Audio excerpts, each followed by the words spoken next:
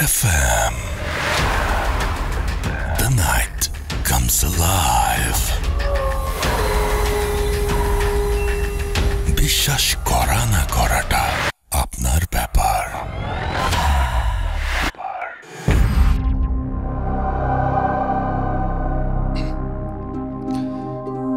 ঘড়িতে সময় রাত 11:59 শুনছেন রেডিও ফুড এফএম। আমি রাসেল আছি সাথে, আমার সাথে রয়েছেন মাসুম ভাই, এবং আজকে আমাদের খুবই স্পেশাল কিছু গেস্ট আমাদের এখানে উপস্থিত আছেন, এবং যাদেরকে আপনারা চেনেন এবং সবসময় যাদের কথা আপনারা বলেন এবং সবসময় আমাদেরকে ইমেইল করে যাদের আসার বা নিয়ে আসার অনুরোধ করেন। তো আমি বলতে পারি যে ঈদের আগে মোটামুটি এটাই ঈদের মতো একটা স্পেশাল এপিসোড আজকে ভূত এফএমের। It's gonna be very special. So আমি বলবো যে miss at your own risk, কারণ হচ্ছে এটা মিস করার কোনো কারণই নাই। এবং আমাদের গেস্ট যারা এখানে আছেন তাদেরকে অলরেডি আমি কি বলবো, যে আপনি যদি আমাদের ফেসবুক পেজ বা টুইটারে যান তাহলে দেখতে পারবেন যে কারা আজকে আমাদের অতিথি এবং কারা আজকে উপস্থিত আছেন। আমি নামটা বলেই দিই বেশি রহস্য না করে, কারণ ঘটনাগুলোতেই রহস্য থাকুক, আমার কথায় না। আমি বলতে চাই যে আজকে আমাদের এখানে উপস্থিত আছেন ডক্টর আলিফ, আমাদের এখানে আছেন আহমেদ বাবু, এবং আমাদের এখানে উপস্থিত আছেন ফারনান। এই তিনজন আমাদের সাথে আজকে আছেন, এবং অনেক দিন পর তিনজন একসাথে ইনফ্যাক্ট আমাদের এখানে স্টুডিওতে এসে হাজির হলেন। এবং তিনজনই ব্যস্ত মানুষ। এখন যখন শুরু করেছিলেন তখন আলিফ এবং ফারনানের যেরকম ব্যস্ততা কম ছিল, এখন দুজনেরই ব্যস্ততা অনেক বেড়েছে। এবং বাবু ভাই আগে ব্যস্ত ছিলেন, এখন তো খুব ভয়াবহ রকমের ব্যস্ত, স্পেশালি এই ঈদের সময়টা অনেক বেশি ব্যস্ত। তারপরে সেই ব্যস্ততার মাঝখানে ওনারা এখানে এসে আজকে হাজির হয়েছেন। আমি তাদেরকে থ্যাঙ্কস জানাই এই জন্য। আমি শুরুতে জানিয়ে দিই কীভাবে আমাদের সাথে কমিউনিকেট করবেন। আমাদেরকে যদি আপনারা ইমেইল করতে চান, আমাদের ইমেল অ্যাড্রেস হচ্ছে bhootfm@radiofurti.fm, which is bhwtfm@radiofurti.fm। আপনার নাম, ঠিকানা এবং ফোন নাম্বার সহ আপনার জীবনে ঘটে যাওয়া বা আপনার জানা সেরা ঘটনা লিখে পাঠিয়ে দিন আমাদের কাছে। ঘটনার শুরুতে অবশ্যই উল্লেখ করুন যে এই ঘটনাটি আপনি স্টুডিওতে এসে শেয়ার করতে চান, নাকি আপনি চান আপনার ঘটনা আমরা পড়ে শোনাই। যারা দেশের বাইরে রয়েছেন তারা সরাসরি অডিও ক্লিপ পাঠাতে পারেন বা লিখেও পাঠাতে পারেন আমাদেরকে আপনার ঘটনাটি। আর যারা আমাদেরকে ফেসবুকে আমাদেরকে ফলো করতে চান তারা চলে যান www.facebook.com/radio.furti and www.facebook.com/bhootfm.russell, এই দুটো অ্যাড্রেসে। এবং আপনি এছাড়াও আমাকে টুইটারে খুঁজে পেতে পারেন russell_bhootfm এটাতেই। এবং আশা করছি যে আপনারা দেখবেন আজকের অতিথি কারা আছেন, শুনলেন যদিও, এবং আরও দুজন অতিথি আছেন যারা ওয়েট করছেন। তো আমি আজকে শুরুটা একটু অন্যভাবে করতে চাই। শুরুতে আজকে কোনো ইমেইল পড়বো না, যেহেতু আজকে আমাদের অতিথিরা আছেন। আমি ইমেইলটা পরে পড়বো। আজকে সরাসরি চলে যাব আমাদের অতিথির কাছে। প্রথমে আমি ডক্টর আলিফের কাছে যাব তার ঘটনায়, এবং তারপরে বাবু ভাইয়ের কাছে, এবং তারপরে ফারনানের কাছে আসবো। সো চলুন শুরু করি আমাদের আজকের প্রথম ঘটনা ডক্টর আলিফকে দিয়ে। আসসালামু আলাইকুম লিসেনার্স। ওয়ালাইকুম সালাম। রাসেল ভাই, আমি তো অবাক হয়ে গেলাম, বাবু ভাই শুরু করলো না, আমাকে দিয়ে স্টার্ট করালো। আমি তো এই প্রথম মনে হয় রাসেল ভাই, আগে আপনাকে ঘটনা শুনাই নাই। আমরা তিনজনই আপনাকে আজকে কোনো ঘটনা শুনি। আজকে শুরু হবেই একদম নিজেদের মতো আপনাকে কনসেন্ট্রেট করিয়ে। তো ইনশাল্লাহ আমি যে ঘটনা আজকে শেয়ার করব সেটা হচ্ছে আমার এক পরিচিত বড় ভাইয়ের ঘটনা। তো এই ঘটনাটা ঘটে হচ্ছে তিনি যখন ছাত্র ছিলেন তখন। আচ্ছা। ঢাকার একটা ইউনিভার্সিটি, স্বনামধন্য ইউনিভার্সিটিতে তিনি পড়তেন তখন। তো তখন সাল হবে 1999 বা 2000। এটা তার পড়াশোনার লাইফের মাঝামাঝি অবস্থায়। আচ্ছা। তো তার একজন ঘনিষ্ঠ বন্ধু ছিল, তারই রুমমেট, তার সাথে একই এলাকার মানুষ। তো তারা সবসময় পরীক্ষা শেষ হলে বা কোনো ধরনের অকেশন হলে একসাথেই গ্রামের বাড়ি ব্যাক করতেন। এবং গ্রামের বাড়ি ছিল পটুয়াখালীতে, আমি সরাসরি জেলার নাম উল্লেখ করে দিলাম। তো যেহেতু হচ্ছে সদরঘাট থেকে লঞ্চে করে, যোগাযোগ ব্যবস্থাটা তখন এত উন্নত ছিল না এখন যেরকম উন্নত। তো ওনারা দুইজন ওই দিন ছিল সেরকম প্ল্যান করে যে আমাদের যেদিন পরীক্ষা শেষ হবে সেদিন রাত্রে 8টার লঞ্চ উঠে যাব। তো সেরকমই প্ল্যান অনুযায়ী তারা এক্সাম দিয়ে শেষ করে দুপুরের খাওয়া দাওয়া শেষ করে রেস্ট নিয়ে বিকালবেলা এরকম আড্ডা দিতে তাদের ইউনিভার্সিটি ক্যাম্পাসের দিকে যায়। চা কফি খেয়ে ব্যাগ সাথে ছিল, একসাথে বেরিয়ে যাবে এমন সময় তারা রওনা দিয়ে দেয়। সন্ধ্যা 6টার পরেই, মাগরিবের পরপরই তারা রওনা দিয়ে দেয় সদরঘাটের উদ্দেশ্যে, রিক্সা দিয়ে যাবে। তো রিক্সা দিয়ে যাওয়ার পথে পথিমধ্যে হঠাৎ করে খবর আসে এরকম যে তখন আসলে মোবাইল ফোন ছিল না আর কি। তো হঠাৎ করে খবর আসে যে তাকে হলে ব্যাক করতে হবে। হলে তার জন্য ফোন এসছে, সামহাও একজন ফোন মানে একদম নক করে ফেলে তাকে। তো সে আবার হলে ব্যাক করে তার ফ্রেন্ডকে নিয়ে। আচ্ছা। হলে ব্যাক করার পর খবর জানতে পারে যে ওই ফ্রেন্ডের ফুফাতো বোন সহ যে একটা বাসে অ্যাক্সিডেন্ট হয়, 26 জনের মৃত্যু হয় মুখোমুখি সংঘর্ষে। আচ্ছা। এবং সেটা হচ্ছে আপনার ঢাকা ময়মনসিংহ হাইওয়েতে হয় অ্যাক্সিডেন্টটা 1999 সালে এরকম বছরের মাঝামাঝি দিনে। আচ্ছা। তো 26 জন প্রায় একসাথে মারা যায় এবং ওনার ফুফাতো বোনের 2টা সন্তান ছিল, 2টা সন্তান সহ মারা যায়। আচ্ছা।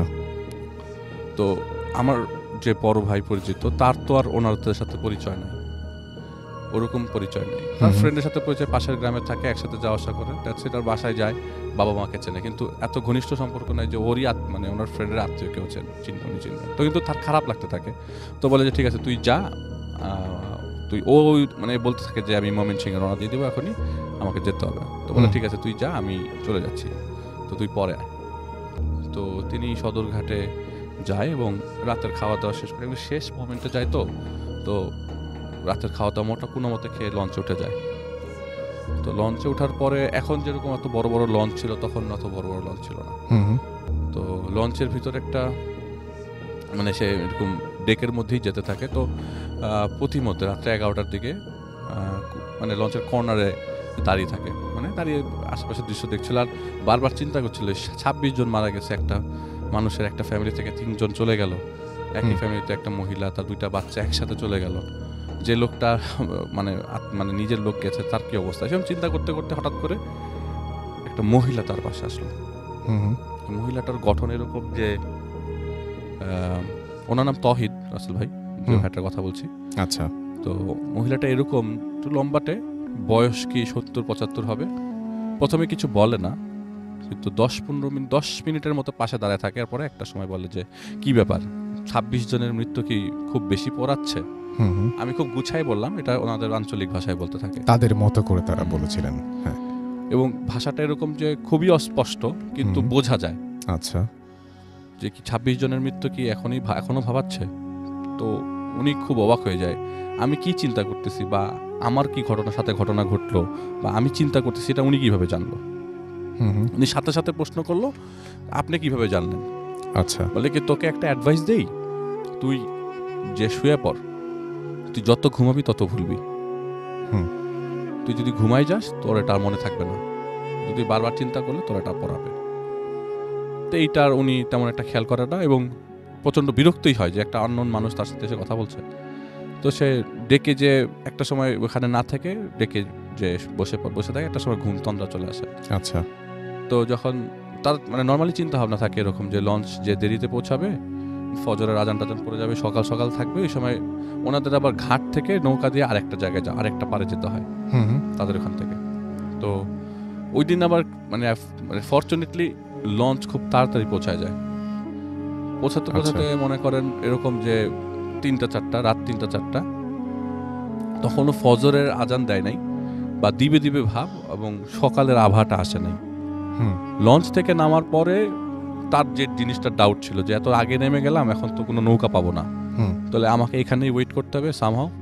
আর লোকজন তো তাদের এলাকায় কিছু নামছেই, যেহেতু ওই পাশে যাবে, নদীর ওই পারে যাবে, সে মোটামুটি কনফার্ম যে তার সাথে কয়েকজন লোকও যাবে।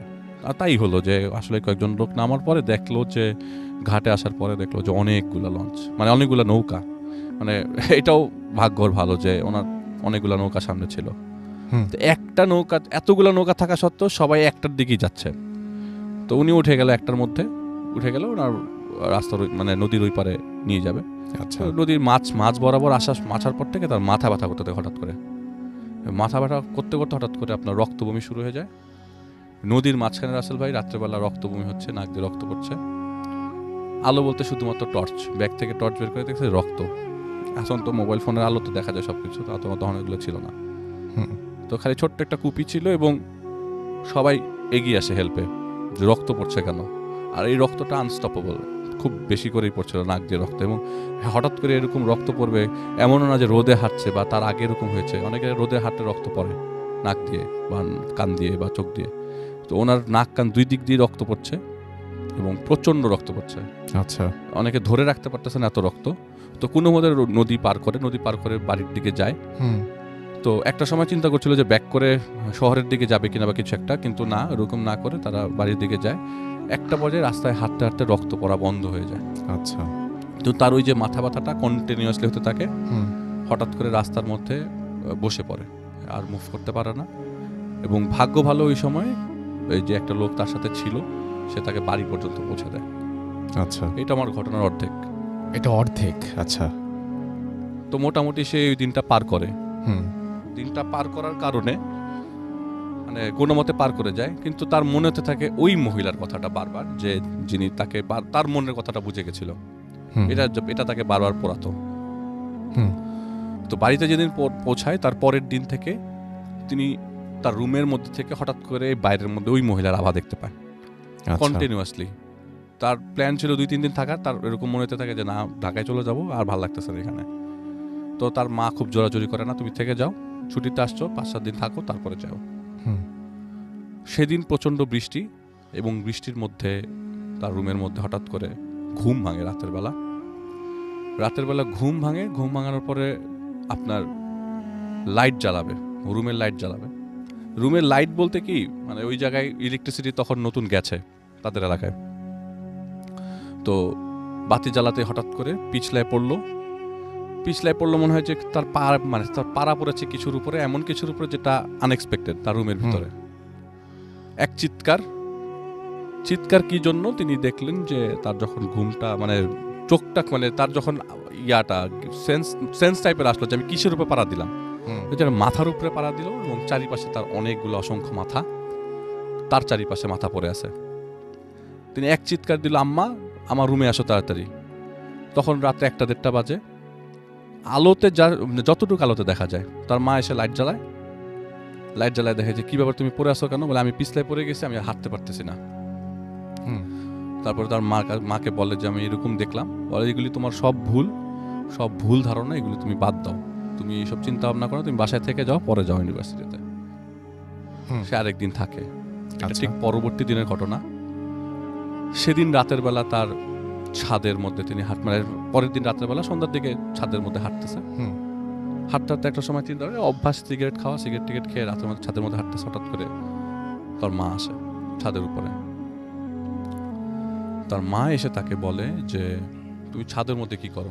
তার মা কখনো কোনো কোয়েশ্চেন জিজ্ঞেস করে না তাকে, তুমি ছাদের মধ্যে কি করো? বলে মা আমি হাঁটতেছি। বলে তুমি যাও, আমি একটু পরে আসবো, ভালো লাগতেছে না। বলে যে তুমি যেটা চিন্তা করতেছো কিন্তু ভালো চিন্তা না। এটা বলে তার সাথে সাথে তার মা একটা ধাক্কা দেয় তাকে, বুকের মধ্যে 2টা হাত দিয়ে ধাক্কা দেয়, একদম কর্নারে নিয়ে নিচে পড়ে যায় সে 2 তলা থেকে। এবং তার হাঁটুর মাঝখানটা পুরাটা গুঁড়া হয়ে যায়, মানে হাঁটুর হাড়টা বোনটা পুরো ব্রেক হয়ে যায়, ভেঙে যায়। হসপিটালে নেওয়ার পরে ডাক্তার বলে যে এটা ঠিক হতে অনেকদিন সময় লাগবে এবং হাঁটতে সে প্রপারলি পারবে না আর। তো জিনিসটা পড়াতে থাকে যে নিজের মা কিভাবে তাকে ধাক্কা দেয়, আর তার সাথে এরকম জিনিস কেন করতেছে। তো সবাই এতক্ষণ চিন্তা করলেন ওই 26টা লাশ, সবাই এটা চিন্তা করতেছে, আমি 100% শিওর যে 26টা লাশ, নাক দিয়ে হঠাৎ করে রক্ত, বারবার একই জিনিস চিন্তা, এটা কেন আসছে। পরবর্তী সময় তার বাবা এই জিনিসটা জানতে পারে এবং বুঝতে পারে, এবং এটা তাকে একজন তাকে ইনফর্ম করে এরকম ভাবে যে তিনি যে এতদিন যেগুলি মানে দেখলো, এটা তার ফ্রেন্ডের কারণে হয়েছে, খুব ঘনিষ্ঠ ফ্রেন্ডের কারণে হয়েছে।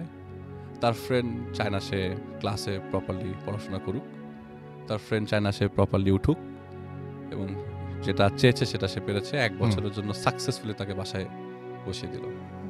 এবং 26 জন যে মারা গেছে এগুলি সব ভুয়া কথা, এরকম কিছুই ছিল না। এটা জাস্ট তাকে ডিস্ট্র্যাক্ট করার জন্য ছিল। একটা পর্যায়ে ডিস্ট্র্যাক্টে সে সফল হয়েছে এবং 1.5 বছরের জন্য বাসায় বসিয়ে দিয়েছে। এবং তার ফ্রেন্ড চাচ্ছিল না সে আর পড়াশোনা কন্টিনিউ করুক। পরে জানতে পারলো সেই ফ্রেন্ডটার সাথে সেই ফ্রেন্ডটা প্রায় 16টা খারাপ জিন পালে তার সাথে। ও মাই গড। এবং সে এরকম অনেকের ক্ষতি করেন। আচ্ছা। এবং ক্ষতি করে চলেছেন। তো পরবর্তী সময় সে আর ওই ফ্রেন্ডের সাথে যোগাযোগ না করে ইউনিভার্সিটিতে ছেড়ে দিয়ে অনেকদিন পড়াশোনা না করেছিল। অনেক পরে 2008-এর দিকে তার পড়াশোনা শেষ করে। অথচ তার 2001-এ পড়াশোনা করা শেষ হয়ে যাওয়ার কথা। এটা ছিল ঘটনা রাসেল ভাই। কিন্তু এটা রিভিল হওয়ার পরে ওই ফ্রেন্ডকে অনেক খোঁজার চেষ্টা করে যে এই জিনিসটা, তো ওই যে লোক তাকে রেফারেন্স করে দিয়েছিল যে তোমার ঘনিষ্ঠ একটা বন্ধু করেছে, কিন্তু ওইটা আপনি কিভাবে বুঝলেন এটা ওই ফ্রেন্ড? তার আর কোনো ফ্রেন্ড নাই তার সম্বন্ধে এতকে ভালো করে জানতো। আর ওই দিন ওই ফ্রেন্ডের ওই পটুয়াখালী না যাওয়ার কোনো কারণই নেই, হঠাৎ করে জিনিসটা দেখালো যে তার আত্মীয় মারা গেছে, কিন্তু এরকম কোনো ঘটনা পরে আর জানতে পারে নাই যে আসলে এরকম কেউ মারা গেছে কিনা। জানলে তো অবশ্যই খবরে আসতো, পেপারে আসতো। Very true, very true. তো সেটা ধরে নিয়েছে এটা তার ওই ফ্রেন্ডের ঘটনা, এবং ওই ফ্রেন্ড তার উপর এই জেলাসি থেকে এই জিনিসটা, এই কাজটা করেছে। চমৎকার, thank you so much, thank you. আমরা চলে যাব বাবু ভাইয়ের কাছে এখন, এবং তারপরে আমরা যেভাবে বলেছিলাম যে ফারনানের কাছে যাবো। আমরা এর মাঝখানে কোনো ধরনের কোনো কমেন্ট পড়ছি না, একদম তিনজনের তিনটা ঘটনা শেষ হওয়ার পরে একদম কমেন্ট পড়বো। সুতরাং আপনারা কমেন্টগুলো জমিয়ে রাখুন, লিখে যান, পড়ে ফেলবো। চলে যাই বাবু ভাইয়ের ঘটনায়। হ্যালো রাসেল ভাই, আসসালামু আলাইকুম লিসেনার্স, হ্যালো টু এভরিওয়ান। অনেকদিন পরে আসলাম। রাসেল ভাই, যে কাহিনীটা বলবো এটা হচ্ছে নাজিমউদ্দিন সাব্বির নামে একজন চিটাগাংয়ের বদ্দারহাট থেকে পাঠিয়েছেন স্টোরটা। ও পাঠিয়েছেন আমাদের এক ছোট ভাইয়ের মাধ্যমে, নাম হচ্ছে নয়ন হোসেন হাবিব। সো সেই মেল করেছে আমাকে কাহিনীটা। বাট কাহিনীটা হচ্ছে সাব্বিরের। আচ্ছা, তো এই সাব্বির ওর মতো লিখেছে, আমি আমার মতো করে বলছি। ওকে, সাব্বির তখন মনে হয় কলেজে পড়ে বা সামথিং। এই সময় ও বাসায় যখন আড্ডা দিত তার থেকে বেশি পছন্দ করতো মুভি দেখতে। বাট তার বাসায় কোনো কম্পিউটার বা ডিভাইস ছিল না যেখানে সে মুভি দেখতে পারতো। তো ওর ফ্রেন্ডের বাসায় যেত সাইফাই এবং হরর এইসব মুভি দেখার জন্য। সো মুভি দেখার সময়টা রাসেল ভাই বেশিরভাগই হতো রাতের বেলায়, 8টা-9টার পরে, মানে সব কাজ সেরে পড়াশোনা সেরে তারপরে যেত। সো যথারীতি যাওয়ার সময় একদিন সে এরকম বাসায় বলে যায় যে আমি আমার ফ্রেন্ডের বাসায় যাচ্ছি মুভি দেখতে, আমার ফিরতে একটু রাত হতে পারে। তো চলে যায় বন্ধুর বাসায়। বন্ধুর বাসা কয়েক মাইলের ভেতরে আর কি। তো ওখানে যখন যায় রাতের বেলা, যাওয়ার পরে বন্ধুর বাসায় মুভি দেখে, এর মধ্যে তার মানে অনেক টাইম পার হয়ে যায়। তো এক সময় তার বন্ধুর মা তাহাজ্জুদের নামাজ পড়ে এসে বলে যে বাবা এখন তো রাত হয়ে গেছে, রাত 3টা বাজে, তোমরা আর কতক্ষণ মুভি দেখবা? তো বন্ধু মুভি দেখা শেষ, ও বলে যে আমি চলে যাই। তো ফ্রেন্ডের মা অনেক রিকোয়েস্ট করে যে বাবা রাত হয়েছে, এখন রাতে তুমি বের হো না, রাত 3টা বাজে এসে। তো বলে না আন্টি, আমার বাসা তো কাছেই, আমি চলে যেতে পারবো। তো অনেক রিকোয়েস্ট করার পর ওই আন্টি বলে যে আচ্ছা ঠিক আছে যাও।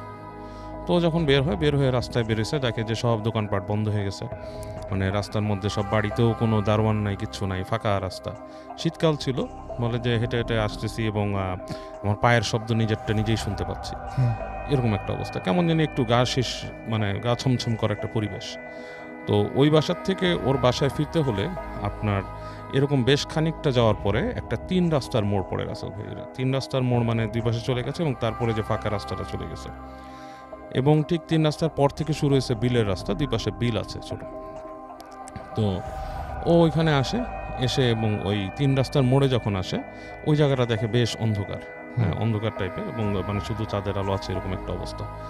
তো ও হেঁটে যায়। বিলের কাছে গেলেই নাকি কেমন একটা গা শিরশির অনুভূতি আসে, এবং যারা বিলের পাশ দিয়ে হাঁটাচলা করছেন রাত্রেবেলা দেখবেন একটা মাছের আষ্টে টাইপের একটা গন্ধ চারিপাশে এরকম পাওয়া যায়। তো সেরকম একটা পরিবেশ বিলের আশেপাশে। তো ওদিক দিয়েও যাচ্ছে, এবং যখন অনেকটা চলে আসছে, পিছনে অনেক দূরে হালকা আলো দেখা যাচ্ছে এবং দুই পাশে অন্ধকার, জাস্ট আকাশের হালকা আলো আছে। এরকম সময় থেকে দূরে সাদা কিছু একটা দেখা যাচ্ছে, লাইক জিনিসটা যেটা আছে সেটা সাদা একটা কুণ্ডুলির মতো। তো যখন আস্তে আস্তে একটু থমকে যায়, সাদা জিনিস হঠাৎ করে অন্ধকারে দেখলে কোনো জনমানবহীন জায়গায় কিন্তু আমরা একটু অস্বস্তি ফিল করি। তো ও একটু অস্বস্তি ফিল করে একটু করে আগে। তো যখন কাছাকাছি এগিয়ে যায়, যে দেখে কি যে এটা একটা ঘোড়া, মানে বোঝা যাচ্ছে একটা ঘোড়া। আচ্ছা, কিন্তু ঘোড়ার গলার মধ্যে কোনো মানে নাই, মানে লাগাম টাগাম কিচ্ছু লাগানো নেই, জাস্ট ফ্রি, মানে বসে আছে ঘোড়াটা, মুখটা পেটের কাছে লাগিয়ে দিয়ে। তো প্রথম একটু থমকে যে, পরে চিন্তা করে না এই এলাকায় একজন লোক আছে যিনি ঘোড়া পালে। তার 2টা ঘোড়া আছে, একটা বাদামি একটা সাদা, এবং সে এটা বিভিন্ন কাজে ভাড়া দেয়, লাইক সার্কাস অ্যান্ড বিভিন্ন জিনিসে বা মানুষের বিয়েতে মাল টানার জন্য এসব। তো সে এটা দেখে সে চিন্তা করে এটা মনে ওই ঘোড়াই। তো আস্তে আস্তে হেঁটে পাশ থেকে চলে যায়। তো ঘোড়ার পাশ থেকে পাশ করার সময় কেমন জানি ওর একটা গা শিমশিম করা একটা অনুভূতি হয়। তো এইভাবে করে বাসায় এসে ওই দিন বাসায় চলে যায় এবং যথারীতি তার মতো সে ঘুমায় যায়। সেকেন্ড টাইমেও আরেকদিন ওর মুভি দেখতে যায় একই জায়গায়, ও এসে দেখে ওরকমই সাদা, তো ও মনে করে ঘোড়াটা, কিন্তু যখন কাছে আসে তখন দেখে ওইটা একটা গরু বা ষাঁড় আর কি, মানে তখনও চিন্তা করে যে হতে পারে কারো গরু, এবং দুটোই সাদা কালারের। তো ওইটাকেও সে গায়ে মাখে না, সে আস্তে আস্তে চলে যায়।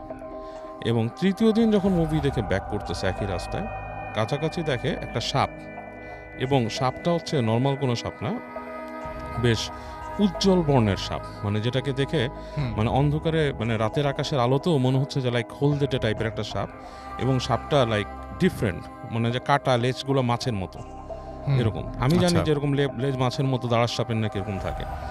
হ্যাঁ, আমার চোখে দেখা, পার্বত্য চট্টগ্রামে দেখেছি।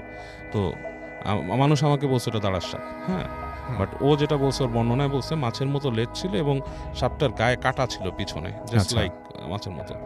এবং ওইখানে সে খুব ভয় পায়, ভয় পেয়েও সে সাপটাকে এড়ায় কিন্তু চলে যায়।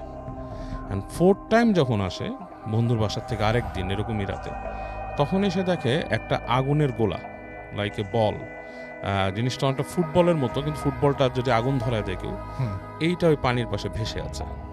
এবং এইবারও প্রচণ্ড ভয় পায়, ভয় পেয়ে সে খুব মানে অনেক কষ্টে চিন্তা করে যে একবার যেটাকে পাশ কাটিয়ে যাবো নাকি এবার ফেরত চলে যাবো।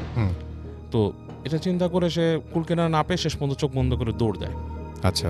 এবং সে দৌড় দিয়ে যেতে যেতে যেতে একটা দোকানের সামনে যেয়ে দাঁড়ায়, সেখানে দেখে যে একটা লোক আপনার দেখে মানে শব্দ পায় যে একটা লোক কিছু একটা করতেছে মানুষের মতো। তো যে দেখে তাকায় দেখে যে একজন লোক অন্ধকারের মধ্যেই ওখানে বসে জাল বুনতেছে, মাছের জাল। তো সে ওকে দেখে বলে যে যা দেখছিস বাসায় চলে যায়। হ্যাঁ, তো এটা শুনে সে আরও ভয় পায়, বাসায় দৌড় দিয়ে চলে যায়। আচ্ছা। এবং সে কিছুদিনের জন্য ওই বন্ধুর বাসায় যাওয়া ছেড়ে দেয়। তো যায় না, তো সে এরপরে বেশ কিছুদিন পার হয়ে গেছে এর মধ্যে। তো এর মধ্যে ওদের এক বড় ভাই ওদের বাসায় ভাড়া থাকতে এক সময় সে গ্রামে, ওই দিকের গ্রামে তাকে দাওয়াত দেয় যে তাদের বাসায় একটা মাজার আছে, ওখানে একটা ওরস হয়, সে ওরসে যাওয়ার জন্য। আচ্ছা। তো সে ওই দিন ওই ওরসে যায়, ওখানে ওরসে যাওয়ার পরে ওই বাসাতে যায় যে মাজার জিয়ারত করে, নামাজ পড়ে, হ্যাঁ নামাজ টামাজ পড়ে জিয়ারত করে ঘোরাফেরা করে সে ওই দিন বাসায় চলে আসে। বাসায় চলে এসে রাতে যখন ফ্রেশ হয়ে বাসায় ঘুমাতে যায়, তো প্রায় ঘুম চলে আসে, এপাশ ওপাশ করতেছে, হঠাৎ করে দেখে যে ওর রুমের যে দরজাটা এটা কেমন খটখট খটখট খটখট করে কাঁপতেছে। ইটস লাইক যদি ভূমিকম্প হয় যেরকমভাবে কাঁপে ওরকম কাঁপতেছে, খটখট খটখট শব্দ হচ্ছে। তো ও মানে বেশ মনে হচ্ছে যেরকম কি ভূমিকম্প হচ্ছে বা সামথিং। এই সময় সে দেখে যে দরজার মধ্যে দিয়ে মনে হচ্ছে যে একটা অবয়ব, লাইক হ্যাফ ভিতরে ঢুকেছে হ্যাফ বাইরে, এরকম ভাবে একটা মূর্তির মতো। আচ্ছা। লাইক মনে হচ্ছে দরজা থেকে ভেসে আসতেছে, লাইক দরজাটাকে ক্রস করে। এবং যখন চেহারাটা ক্রস করে আসে তখন ও চিন্তা করে দেখতে পায় যে ওদের মতোই ওদের এক ছোট ভাই আছে তার মতোই চেহারা, কিন্তু তার চোখটা জল জল করতেছে, চোখটা এবং হাতটা মনে হচ্ছে যে হাত এবং চোল পুরো ব্রাইট। এবং ওইটা দরজা ভেদ করে ওর কাছে চলে আসে। ও ভয়ে একদম মানে আপনার স্থবির হয়ে যায়। এরকম সময় ওই জিনিসটা এসে নাকি ওর গায়ের মধ্যে হাত দিতে যায়। আচ্ছা। এবং ও এর আগে দোয়া পড়ার চেষ্টা করতেছিল, পারে নাই, বাট যখন নাকি একদম কাছে এসে ওকে স্পর্শ করতে গেছে ও চিৎকার করে উঠছে, করে পা দিয়ে ঝাড়া মারছে ওইটাকে, এবং তখন দেখছে ওইটা ভ্যানিশ হয়ে গেছে, ওইটা নাই। তো ওই জিনিসটা নিয়ে প্রচণ্ড ভয় পায়, রাতের বেলা খুব মানে অবস্থা খারাপ থাকে, ঘুমাইতে পারে না। সকালেও যে বন্ধুদেরকে ডেকে বলে যে আমি তোমার বাসার থেকে আসার সময় আমি তো প্রবলেমে আছি, এরকম দেখছি যে তোমার বাসার পাশ দিয়ে যখন আসি এরকম গরু দেখছি, এই দেখছি। তো ফ্রেন্ড ওর সাথে মজা করে বলে তুমি যে সময় কথা বলতেছো তার 1 বছর আগেই ওই লোকের যে ঘোড়া সেটা বৃষ্টিতে সারা রাত ভিজে মারা গেছে, ওইটা বাসায় নিতে পারে নাই, সে ওখানে ওই সময় ঝড় হয়েছিল না কি হয়েছিল, রাত্রেবেলা বৃষ্টিতে ভিজে ওইটার অসুখে মারা যায়। তো ওই ঘোড়া তোমার দেখতে পাওয়ার কথা না। তো ও বোঝে যে বন্ধুদের বলে লাভ নেই, সে একজন মানে এরকম টাইপের হুজুর টাইপের লোকের কাছে যায়, যে নাকি জিন পজেস করতে পারে, ওনার কাছে যায়, যে বলে যে আমি এরকম দেখছি। তো সেই যে হুজুর সে বলে যে আমার তো জিন পজিশনে আছে, আমি জিন ডাকবো এবং আমার মাধ্যমে জিন তোমার সাথে কথা বলবে, তুমি তার কাছ থেকে জানতে পারবা তোমার কি হয়েছে। তো অনেক ভয় পায় যে একটা মানুষের জিন পজিশন করবে। তো যথারীতি সেরকমই একটা পজিশন তৈরি করে অন্ধকার ঘরের মধ্যে আগরবাতি জেলে ওকে নিয়ে। তো বলতেছে যে সেই সময় ভয় এসে আরও স্থবির হয়ে গেছে, যে একটা জিনের ভয় এসে এখানে কোথায় আসলো। তা এক সময় নাকি ও যখন ভয় পাচ্ছে ও ভাবলে আমি কি ভুল করলাম নাকি, তখনই নাকি ওকে সালাম দিছে ওই লোক, ডিফারেন্ট কণ্ঠে পুরা, আচ্ছা, যে কোন একটা কণ্ঠে এরকম সালাম দিছে। তো ভয় পেয়ে যায়। তো ওয়ালাইকুম আসসালাম দিয়ে ও বলে কি আমাকে কেন ডাকছো, কী ব্যাপার? তো বলে যে আমি এরকম ভয় পাইছিলাম, এরকম ব্যাপার এবং এটা।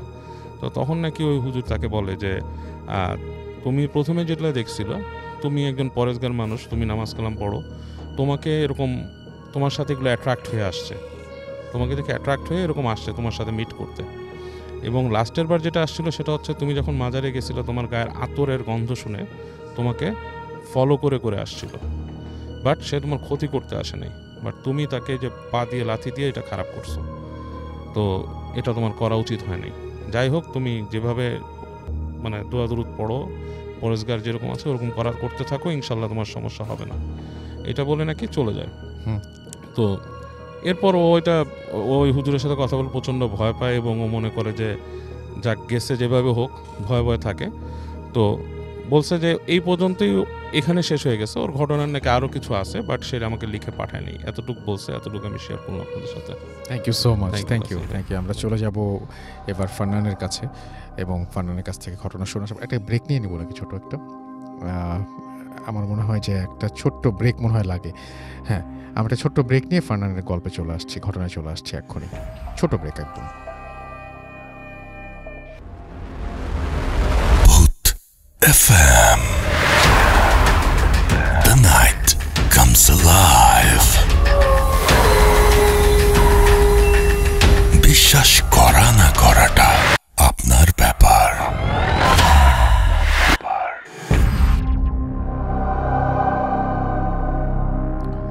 Welcome back. ঘড়িতে সময় রাত 12:26। আমরা অফেয়ারে অনেক কথা বলছিলাম, অ্যান্ড চলছে ভূত এফএম। আমি চলে যাব সরাসরি আমাদের ফারনানের কাছে। আজকে অনেক ঘটনা, সময় কম, চলে যাচ্ছি ফারনানের কাছে। হ্যালো লিসেনার্স, আমি ফারনান, পুরান ঢাকা থেকে এসেছি। আর প্রথমে রাসেল ভাইকে অনেক থ্যাংক ইউ আমাকে you R most welcome, thanks for coming ফারনান। আর অনেক দিন পরে ভূত এফএম আসলাম, অনেক ভালো লাগছে। আর আজকে যে ঘটনাটা শেয়ার করব, এটা অনেক আগে একজন আমার সাথে শেয়ার করেছিলেন। ওনার নাম হচ্ছে দেবাশিস, উনি কলকাতায় থাকেন। আর উনি যখন টিনেজ ছিলেন তখন ওনাদের ফুল ফ্যামিলির সাথে এই ঘটনাটা ঘটেছিল, এবং সেই ঘটনাটা আমি আজকে আপনাদের সাথে শেয়ার করব।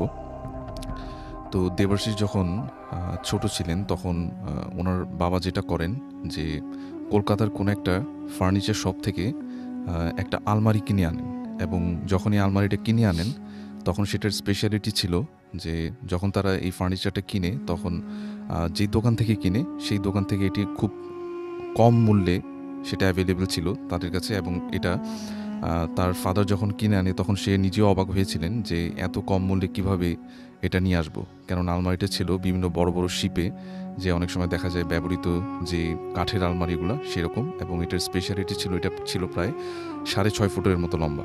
আচ্ছা, তো খুব সুন্দর একটা আলমারি ছিল, এবং সেটাকে সে তার বাসায় নিয়ে আসে খুব অল্প দামে কিনে। এবং এই আলমারিটা যেটা হয় যে দেবাশিস যিনি আমাকে ঘটনাটা শেয়ার করেন, তার যে পার্সোনাল যে রুমটা ছিল সেই রুমে রেখে দেওয়া হতো। আচ্ছা।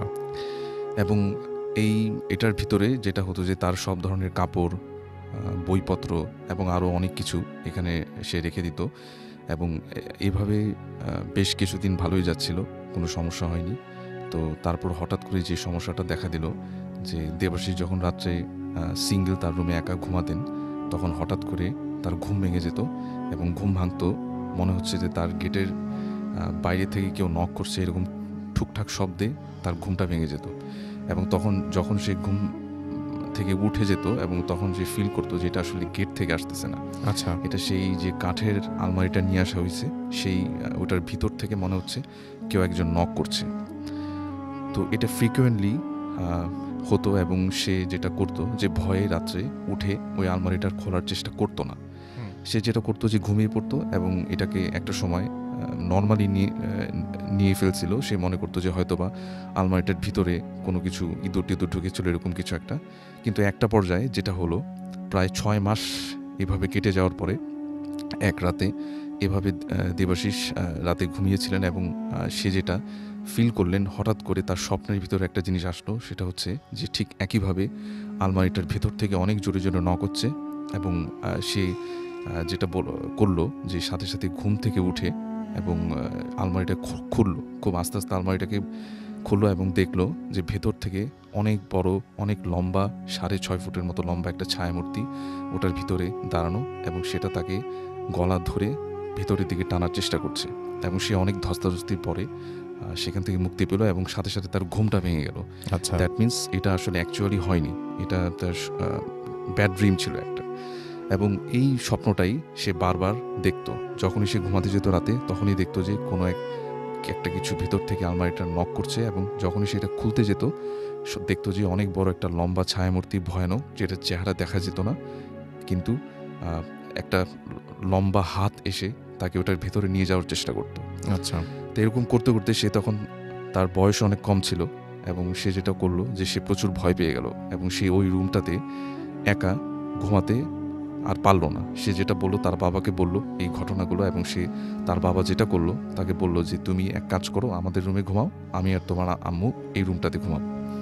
তো এইভাবেই তারা রুমটাকে এক্সচেঞ্জ করলো, এবং এক্সচেঞ্জ করার পরে যেটা হলো যে তার বাবা মা ওই রুমে এভাবেই কোনো এক রাতে ঘুমাচ্ছিল, এবং ঠিক একইভাবে মানে তার বাবার স্বপ্নে যেটা আসলো যে আলমারিটাকে কেউ একজন নক করছে, এবং যখন সে নকটা শুনতে পেল তখন সে যেটা করলো যে ওই আলমারিটাকে খুললো, কাঠের আলমারিটার দরজাটা, গেটটা খুললো, এবং খোলার সাথে সাথে সে যেটা দেখলো যে ভেতর থেকে মনে হচ্ছে কোনো একটা রুমের, মানে আরেকটা একটা রুম, মানে আলমারিটার দরজা খোলার পরে তার কাছে মনে হচ্ছে যে ভিতরে কোনো একটা রুম, এবং সে যেটা করলো তার কাছে মনে হচ্ছিল যে কোনো একটা কিছু হিপ্নোটাইজ করে তাকে সেই রুমটার ভিতরে নিয়ে যাচ্ছে, এবং সেই দরজাটা খুলে সেই অজানা একটা রুমের ভেতর আস্তে আস্তে হেঁটে চলল, এবং যাওয়ার পরে সে দেখতে পেল যে এমন একটা রুমের ভেতরে সে বন্দী হয়ে গেল যেটার আর কোনো দরজা নেই, কোনো জানালা নেই, কিচ্ছু নেই, চারিদিকে তার আগুন জ্বলছে, এবং সেটার মেঝেতে তাকে কেউ একজন তার দুহাত এবং দুপা শিকল দিয়ে বেঁধে রেখেছে, এবং তার আশেপাশে অনেক মাথার খুলি, মানুষের হাড়ের চিহ্ন, এবং সব কিছু মনে হচ্ছে যে পুড়ে গেছে, এরকম কিছু একটা। এবং সে তখন অনেক সেখান থেকে ছাড়া পাওয়ার চেষ্টা করলো, এবং সে বারবার তার ধর্মীয়ভাবে তাকে নিজেকে যত কিছু জানা ছিল তাকে নিজেকে সেভ করার সে চেষ্টা করলো, নিজেকে মুক্ত করার, কিন্তু কোনোভাবেই সে মুক্ত হচ্ছিল না। সে বারবার চেষ্টা করছিল যে আমি এখান থেকে যাতে ফিরে যাই, মানে আমি কোথায় আসলাম, এটা এই অচেনা পরিবেশ, এটা কোথায়। এবং চারদিকে ওই রুমটার এমন ছিল যে ওই রুমটার কোনো দেয়ালও দেখা যাচ্ছিল না, কিন্তু চারদিকে এটাকে একটা বাউন্ডারির মতো আগুন জ্বলছিল, এবং অনেক মাথার খুলি এবং মানুষের কঙ্কালের মতো অনেক কিছু সেখানে পড়া ছিল। ওটা দেখে মনে হচ্ছিল যে এখানে অনেক মানুষ এভাবে মারা গেছে। আচ্ছা। তো তখন যেটা হলো যে সে যেটা বলছে যে প্রায় একদিনের মতো একটা সময় সে ওখানে এভাবে বন্দি অবস্থায় ছিল, এবং যেটা হয় যে অনেক ক্ষুধায় এবং পিপাসায় তার একটা সময় সে ওখানে, তার কাছে মনে হচ্ছিল যে আমি সেন্সলেস হয়ে গেছি, এবং সে যখন এরপরে তার জ্ঞান ফিরল, সে দেখলো যে না, তার বিছানায় সে ঘুমানো, এবং সেই জিনিসগুলো সব কিছুই তার স্বপ্নেই ফিল করছিল। কিন্তু সে যেটা বলে যে আমি ওখানে প্রায় একদিনের মতো ছিলাম, একদিনের মতো একটা সময় মনে হচ্ছিল যে ওখানে একটা দিন পার হয়ে গেছে, কিন্তু সে যখন ঘুম থেকে ভাঙলো তার কাছে মনে হচ্ছিল যে না, এটা একটা জাস্ট 5 থেকে 6 ঘন্টার একটা ব্যবধান। আচ্ছা। তখন সে বলল যে আমি তো তার এটা কীভাবে সম্ভব, এবং ওনার হাত পা বিভিন্ন জায়গায় মানে পোড়ার বিভিন্ন চিহ্ন, ওনাকে মনে হচ্ছিল দেখে যে উনি কোনো একটা জায়গায় মানে বন্দি ছিল, এরকম কিছু একটা, কিন্তু অ্যাকচুয়ালি কিন্তু এরকম কিছুই ঘটেনি। তো সে কিভাবে আসলে গেল ওটার ভিতরে সে নিজেও জানে না। সে পরে যখন এই ঘটনাগুলা মানে তাদের কোন একজন ধর্মীয় কোন একজন ব্যক্তির সাথে শেয়ার করলো, তখন তারা বলল যে এই আলমারিটা তাদের বাসার থেকে নিয়ে কোন একটা মাঠে মানে ভালো মতো জ্বালিয়ে দিয়ে এটার যে ছাইটা সেটা কোন একটা নদীতে ফেলে দিতে, এবং সে এরপরের দিন সেই কাজটাই করলো। এবং করার পরে সে যেটা চিন্তা করলো যে আলমারিটা আমি যেখান থেকে কিনে নিয়ে আসছি ওই দোকানটাতে যেয়ে আমি খোঁজখবর নিব। কিন্তু সে যখন ওই দোকানটাতে গেল দেখলো যে ওইখানে যে স্পেসিফিক শপটা থেকে যে এটা কিনেছিল ওই দোকানটা ওখানে বন্ধ, মানে ওখানে কোনো দোকান নেই। মানে যখন সে আশেপাশে জিজ্ঞেস করলো যে এটা আসলে কোত্থেকে সে এনেছিল, তখন বললো যে না, এখানে এরকম একজন ছিল যে কিনা এরকম একটা দোকান ছিল যেটা কয়েকদিন আগেই সে চলে গেছে আর কি, সব কিছু বন্ধ করে। এটাই ছিল ভাই আমার ঘটনা। Thank you so much, thank you. And অনেকক্ষণ পর্যন্ত আমরা কোনো মেসেজ পড়ি নাই, এবং এখন একটা মেসেজ পড়তেই হচ্ছে আমার কাছে, এবং আমি দেখতে পাচ্ছি যে পড়তেই হবে। বিভিন্ন জায়গায় বিভিন্নজন বিভিন্ন কিছু লিখছেন, এবং আমি দেখতে পাচ্ছি যে রাকিবুল ইমতিয়াজ আমাদের সাথে আছেন। আমাদের সাথে আমি টুইটার থেকেই শুরু করছি। জাকি আল সাদ লিখেছেন যে অস্থির ঘটনা, মেঘলা রাত। রাহুল আমিন আমাদের লিখেছেন আসাম থেকে, ইন্ডিয়ার, এবং তিনি লিখেছেন যে বৃষ্টির পরশে ভূত এফএম জমজমাট হচ্ছে। আর ডিজে স্যাম আমাদের সাথে আছেন, এবং তিনি বলছেন যে তার মেসেজ পড়া হয় না, SM ইসলাম হৃদয় আমাদের সাথে আছেন, বরিশাল থেকে শুনছেন তিনি। UAE থেকে শুনছেন তন্ময়, আমাদের সাথে আছেন তিনি। আমাদের সাথে আছেন দেখতে পাচ্ছি রুবেল খান, এবং আমাদের সঙ্গে আছেন রফিকুল ইসলাম, এবং তিনি বলছেন প্রথম ঘটনাটা ভালো ছিল, আমি বড় ভক্ত, যেটা আপনাকে বলে বোঝাতে পারবো না। আচ্ছা, রফিকুল ইসলাম এটা লিখেছেন। রাহুল রয়ের ডক্টর আলিফের ঘটনাটা অনেক ভালো লেগেছে। MD আরিফুর রহমান আমাদের সঙ্গে আছেন, এবং আমাদের সঙ্গে আছেন দেখতে পাচ্ছি MD রাজীব, এছাড়াও বিশাল বৈরাগী রাজভীর আমাদের সঙ্গে আছেন, এবং তিনি অ্যাপ দিয়ে শুনছেন এই মুহূর্তে। আমাদের সঙ্গে আছেন কাজী শোয়েব, এছাড়াও MNR নাইম, রুবেল খান আমাদের সঙ্গে আছেন। আমাদের সঙ্গে আছেন মেহেদি হাসান, নাজমা ইসলাম সহ আরও অনেকে। থ্যাংক ইউ ভেরি মাচ আমাদের সঙ্গে যারা আছেন থাকার জন্য। এবং আমি দেখতে পাচ্ছি একইভাবে আমাদের যে পেজগুলো রয়েছে, যেমন রেডিও ফুর্তির যে পেজটা রয়েছে, সেই পেজে অনেকেই আমাদের সাথে এই মুহূর্তে আছেন, এবং আমি জানি যে আজকে অনেকেই কমেন্ট করবেন, কারণ আজকে আমাদের যে গেস্টরা তারা দে আর ভেরি স্পেশাল। অ্যান্ড আমি মনে করি যে এর চাইতে ভালো কিছু আর হতেই পারে না ভূত এফএমে। সো MD শামীম আমাদের লিখেছেন যে আই লাভ ভূত এফএম। আমাদের সাথে আছেন আমাদের সাথে জেইন আছেন আমাদের সঙ্গে, এবং আমাদের সাথে আছেন এহসান, এবং তিনি বলছেন যে আজকে ঈদ স্পেশাল এপিসোড তিনি তাই মনে করছেন। শাহতাজ খান সুমি আমাদের সাথে আছেন, এবং আমাদের সঙ্গে আছেন দেখতে পাচ্ছি মাহফুজুর রহমান ফিজার, এছাড়াও তাসনিম হিমেল আমাদের সঙ্গে আছেন, এবং তিনি বলছেন যে প্রথম তিনি এই পেজে কমেন্ট করলেন। জানাত সারা আমাদের সঙ্গে আছেন দেখতে পাচ্ছি, এছাড়াও অপূর্ব মিম, ফাহিমা সুলতানা আমাদের সঙ্গে আছেন দেখতে পাচ্ছি রিয়াজ হক, সৈয়ব আমাদের সাথে আছেন, মুক্তাদির হুসেইন আমাদের সাথে আছেন, আশরাফ খান আমাদের সঙ্গে আছেন, SM মামুন রেজা আমাদের সঙ্গে আছেন। আমি চলে যাব আমাদের ভূত এফএমের যে পেজটা সেখানে, এবং সেখানে দেখতে পাচ্ছি আমাদের সাথে অনেকেই এই মুহূর্তে আছেন, এবং এই পেজের অ্যাড্রেস হচ্ছে www.facebook.com/bhutfm.russell, এবং এখানে আছেন আহমেদ জাবেদ জিয়া, এছাড়াও কাজী মাজহারুল ইসলাম, ইস্তাইম আহমেদ সুমন, লাল নীল কাব্য, আর্য দাস আমাদের সঙ্গে আছেন, এছাড়াও অপসরী প্রিয়া, এছাড়াও আছেন ফারজানা আফরিন, আমাদের সাথে আছেন রিজু রায়হান, শাওন হুসাইন, সাইফুল ইসলাম নয়ন সহ আরও অনেকে। আমি বেশি কমেন্ট পড়তে পারছি না, কারণ ঘটনা আরও অনেক আছে। আমি চলে যাচ্ছি আবারও ডক্টর আলিফের কাছে, এবং আশা করছি যে তার দ্বিতীয় ঘটনাটা আপনাদের প্রথম ঘটনার মতোই অনেক অনেক অনেক ভালো লাগবে। চলুন শুনি ঘটনাটি, আশা করছি এটাও অনেক বেশি আনন্দ পাবে। থ্যাংক ইউ রাসেল ভাই। সরি, আমার ঠান্ডা লেগে আছে। যে ঘটনাটা দ্বিতীয় ঘটনাটা শেয়ার করবার আগে আমি আপনাকে আজকে শুরু থেকেই ঘটনা শুরু হয়ে যায় ভূত এফএমে আসলে। সেটা হচ্ছে আপনার রুমে ঢোকার পরে আমরা বাবা রিলেটেড কথা বলছিলাম, যে আমাদের প্যারেন্টসরা এখনো বাচ্চাই ভাবে। তো আমার নেক্সট ঘটনা বাবা রিলেটেড ঘটনা। আর এইটা বলবার আগে আমি আমার আগের ঘটনার একটা কথা একটু রিপিট করতে চাই। আমাদেরকে একজন জিজ্ঞেস করেছিলেন যে আমার ঘটনাটা তার ভালো লেগেছে, কিন্তু একসাথে একটা মানুষ কীভাবে 12টা বা 10টা জিন পালতে পারে। আমি একটু জাস্ট রিপ্লাই দিতে চাই যে আমি তো আর এই ঘটনাটার আদলে ওই মুহূর্তে ছিলাম না, কিন্তু আমার পরিচিত এমন একজন আছেন যিনি আসলে এরকম জিন দ্বারা আক্রান্ত, তারা কোনো মানুষই মানে সাধারণ মানুষই চায় না যে জিনকে তার পাপে পুষতে হবে বা পালতে হবে বা কিছু একটা, তারা অ্যাটাক করে বলেই তাদের মানে বাধ্যতা আর কি। তো যাকে দ্বিতীয় ঘটনায় যাচ্ছি।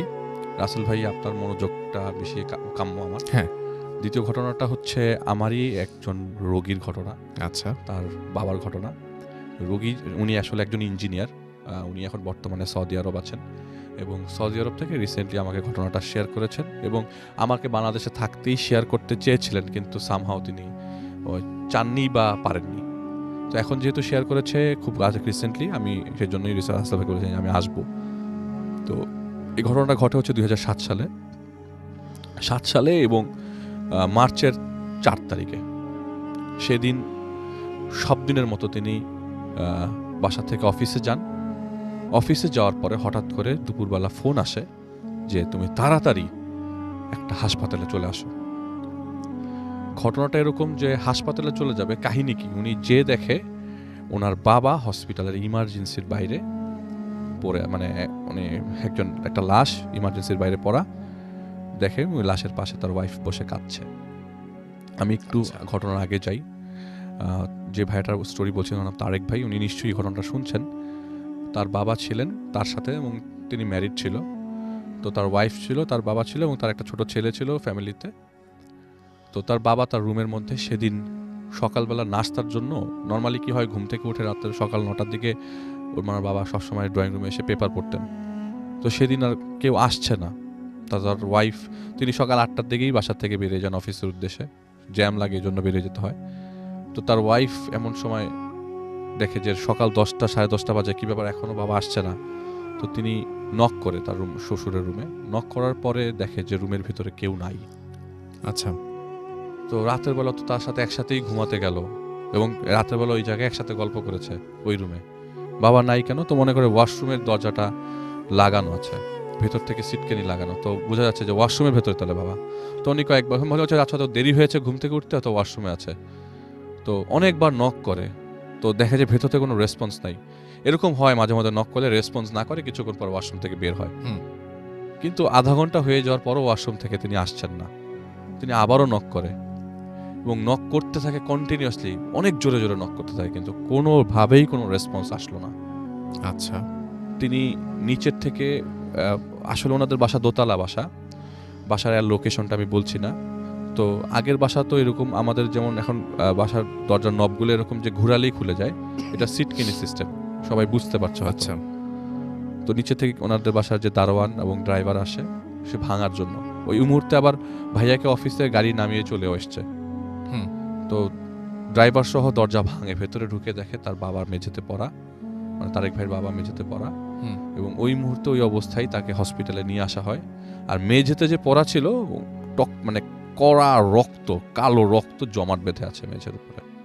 তো সামহাও সে পড়ে গেছে বা কিছু একটা।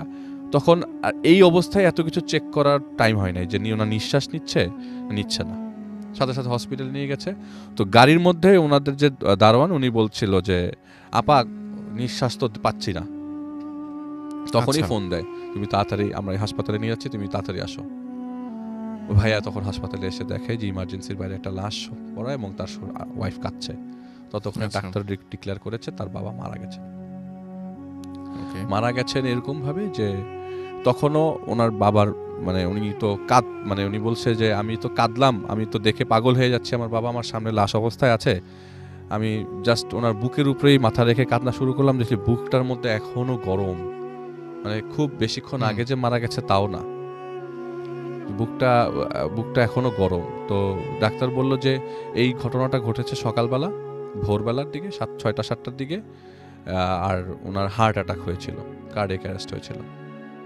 আচ্ছা। তো এরকম জিনিসটা খুবই স্বাভাবিক, মেনে নিতে পারছেন না, কিন্তু at the end of the day আপনাকে মেনে নিতে হবে। মানুষ মারা যাবে, এটা তো সত্য কথা।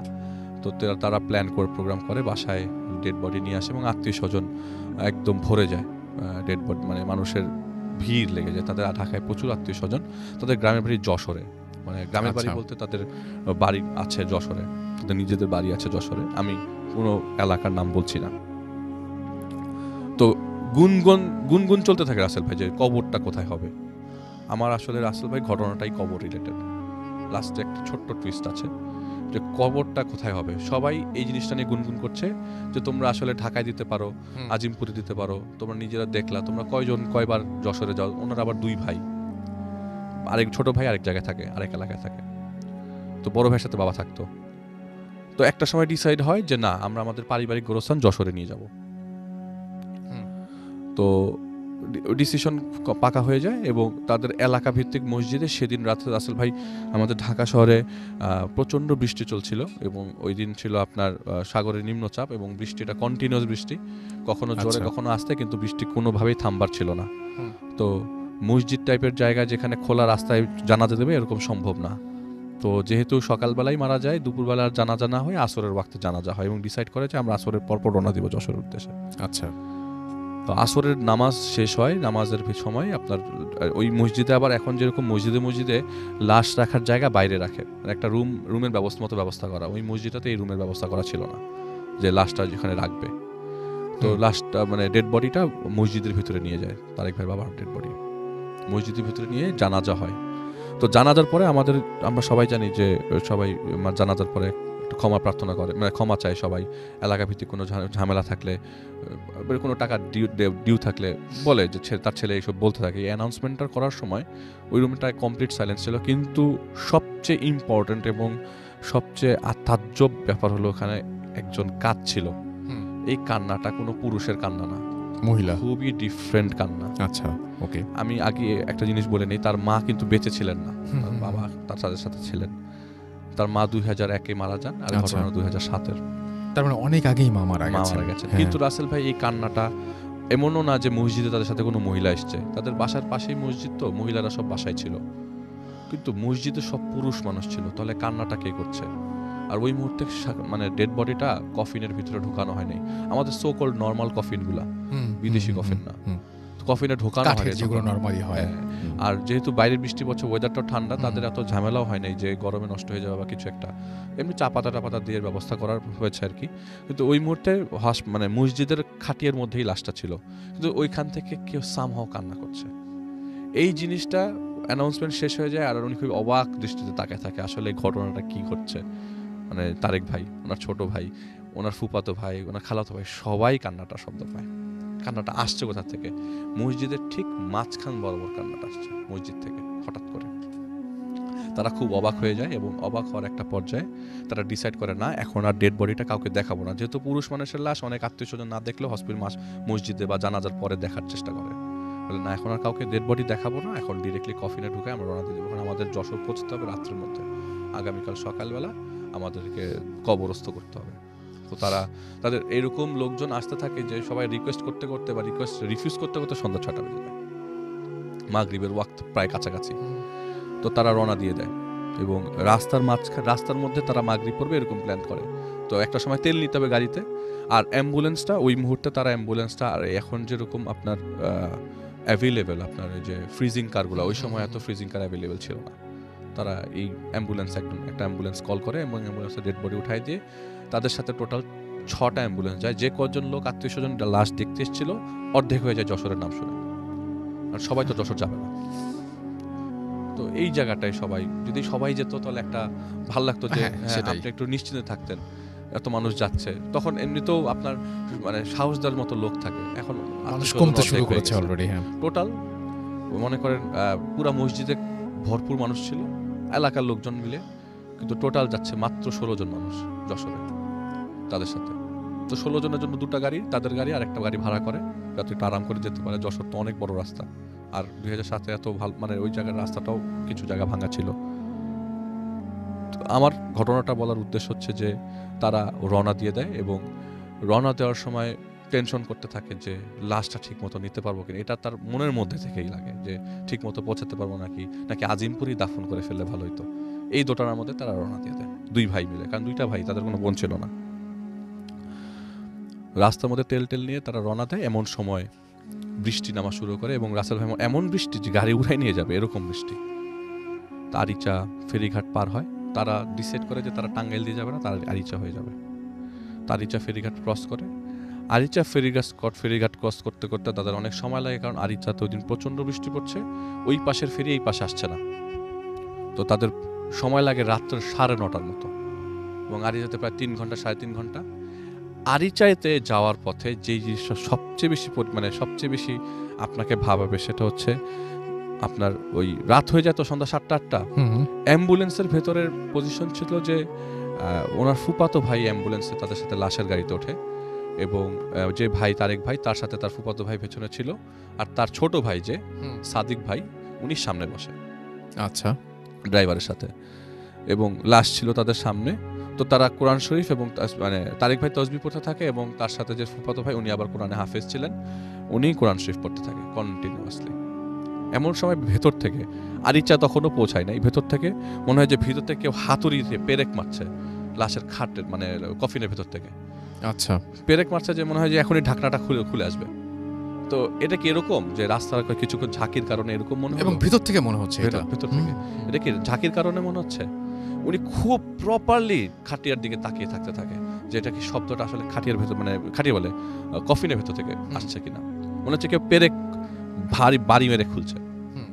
আরিচা ক্রস করার পর গাড়ি চলছে, হঠাৎ করে কি হলো, ওনাদের কফিনের উপরে ঢাকনাটা সরে কিছুটা ফাঁকা হয়ে গেল। আচ্ছা, এটা হয়েছে যে রাসেল ভাই একটা একা- ভাঙা রাস্তার কারণে, না, আমি বলছি ভাঙা রাস্তার ভাঙা কারণে, রাস্তার আচ্ছা। কারণে এটা সরে Okay. যায়। হুম হুম, কিন্তু মজার বিষয়, ঢাকা থেকে রওনা দেওয়ার সময় ওই কফিনের 4 কোণায় 4টা বড় পেরেক মারা হয়েছিল, হুম হুম, যাতে কোনোভাবে কফিনটা এটা না সরে যায়। রাইট। কিন্তু এই 4টা পেরেক সরালোকে রাস্তার মধ্যে হঠাৎ করে ঢাকনাটা সরে যায় এবং তারা স্পষ্ট জিনিসটা দেখে যে ওনার বাবার মাথার যে গিটটা সেটা খোলা। হুম, গিটটা বেঁধে দেওয়া হয়েছিল ওই লাশ গোসল করানোর পরে মসজিদে নেওয়ার সময়, পুরো গিটটা খোলা, আমার একদম আলগা হয়ে আছে। তো তার ফুফাতো ভাই বললো, আচ্ছা ঠিক আছে, তুমি কিছু করো না, গিটটা খোলা রাখো, এরকমই থাকুক, তুমি উপরে ঢাকনাটা লাগাই দাও, কন্টিনিউয়াসলি আল্লাহকে ডাকতে থাকো। প্রায় 3 থেকে 3.5 ঘন্টা পর, প্রায় 3 থেকে 3.5 ঘন্টা পরে, রাত তখন 1:30 কি 2টা, রাস্তার মধ্যে সবাই থামে এবং ওনারা সিনক্রোনাইজ করে নেয় যে 3টা গাড়ি যাচ্ছে ওনাদের সাথে, ওরা যেন ফোন দিলে একই জায়গায় চলে আসতে পারে, মানে আপনার একটা জায়গায় এসে থামতে পারে, ওরা একসাথেই যাচ্ছে আর কি, কেউ আলাদা আলাদা যাচ্ছে না। তো ওনারা চা খাওয়ার জন্য থামে এবং তখন বাজে রাত 2টা 2:30, চা খাওয়ার জন্য ওরা থামে এবং চা খায়। চা খাওয়ার পরে গাড়িতে রওনা দেয় এবং কেউ খেতে চেল না আর কি, খুব আহামরি খেতে চেল না, কারণ মানুষ মারা গেছে, কি খাবে, মানে মনও তো ওরকম ভাবে টানে না, আর কারোর সাথে কেউ ওরকম ভাবে আহামরি কথাও বলছে না, সবাই নিজ নিজ আপনার ইবাদতে ব্যস্ত, সবাই দোয়া করছে আর কি। তো রাস্তা দিয়ে যাওয়ার সময় চাটা খাওয়া শেষ, খাওয়ার পর তিনি রওনা দিলেন। রওনা দেওয়ার পরে হঠাৎ করে প্রতিমধ্যে রাসেল ভাই গাড়িটা বন্ধ হয়ে গেল। আচ্ছা। তো গাড়িতে সিগন্যাল দিল এবং রাস্তায় অনেকে হেল্প চাইলো এবং কন্টিনিউয়াসলি বৃষ্টি আসছে, কিন্তু বৃষ্টি কিন্তু একবারও থামে নাই, বৃষ্টি পড়ছে, গাড়ি থেকে নামতে পারছে না, আর যে ড্রাইভার ওই গাড়ির, সে যে চেক করবে, এত বৃষ্টি যে বের হতে পারতেছে না, বের হতে ভিজে যাবে। রাইট। তো একটা সময় ডিসাইড করে, না, গাড়ির কি সমস্যা দেখতে হবে, আর মাইক্রোবাস, ওনাদের যে মাইক্রোবাস, ওটার ইঞ্জিন তো সামনে, তো সামনে যেতে হবে। তো গাড়ি থেকে নামে যে না, আমি চেক করব। আর এর মধ্যে ওনারা ফোন দিয়ে বারবার চেষ্টা করছে যে 2টা গাড়িতে, আর 2টা গাড়ি যাদের সাথে ছিল তাদের সাথে কন্ট্যাক্ট করো, তোমরা কি আমার আগে চলে গেছো না তোমরা পিছনে আসো।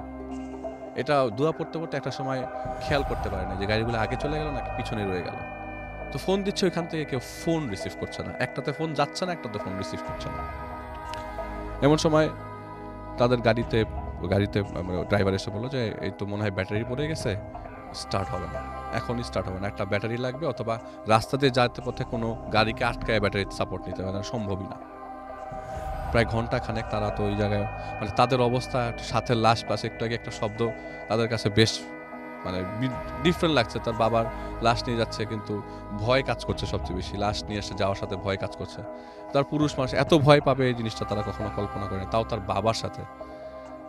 তো রাসেল ভাই, যে আমি আগেও একবার এপিসোডে বলেছিলাম যে যতক্ষণ মানুষ আছেন ভালো আছেন, মানুষ মারা গেলেই লাশ হয়ে যাবে, তখন সম্পর্কটা ডিফারেন্ট হয়ে যায়, ভয়টাও কাজ করতে থাকে। হঠাৎ করে একটা মানুষ আসে রাসেল ভাই এখানে। ওই মানুষটা আসার পরে বলে যে আপনারা কোথায় যাবেন। সাধারণ মানুষ, এমন না যে সাদা কাপড় পরা লম্বা মানুষ, এরকম কিছু না, একটা সাধারণ মানুষ বলে যে আপনারা কোথায় যাবেন, বলে যে আমরা তো যশোর যাচ্ছি।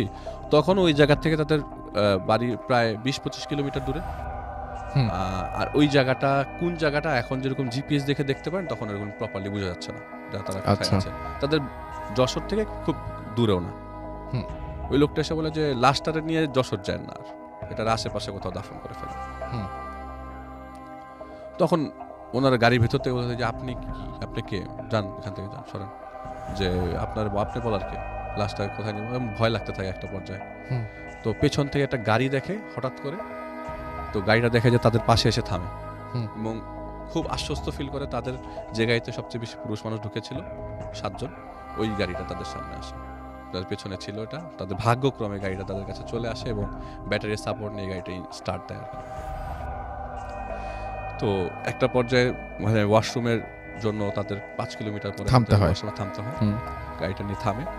তো থামার ওই অবস্থায় যেরকম ছিল লাশ সেরকম, তারা সবাই নামে, গাড়ি থেকে আবার উঠতে যেয়ে দেখে যে তাদের ওই কফিনটা থেকে ঢাকনাটা সরানো এবং তার বাবার মাথার গিটটা পুরাটা খোলা, ফেসটা পুরো ভিজিবল।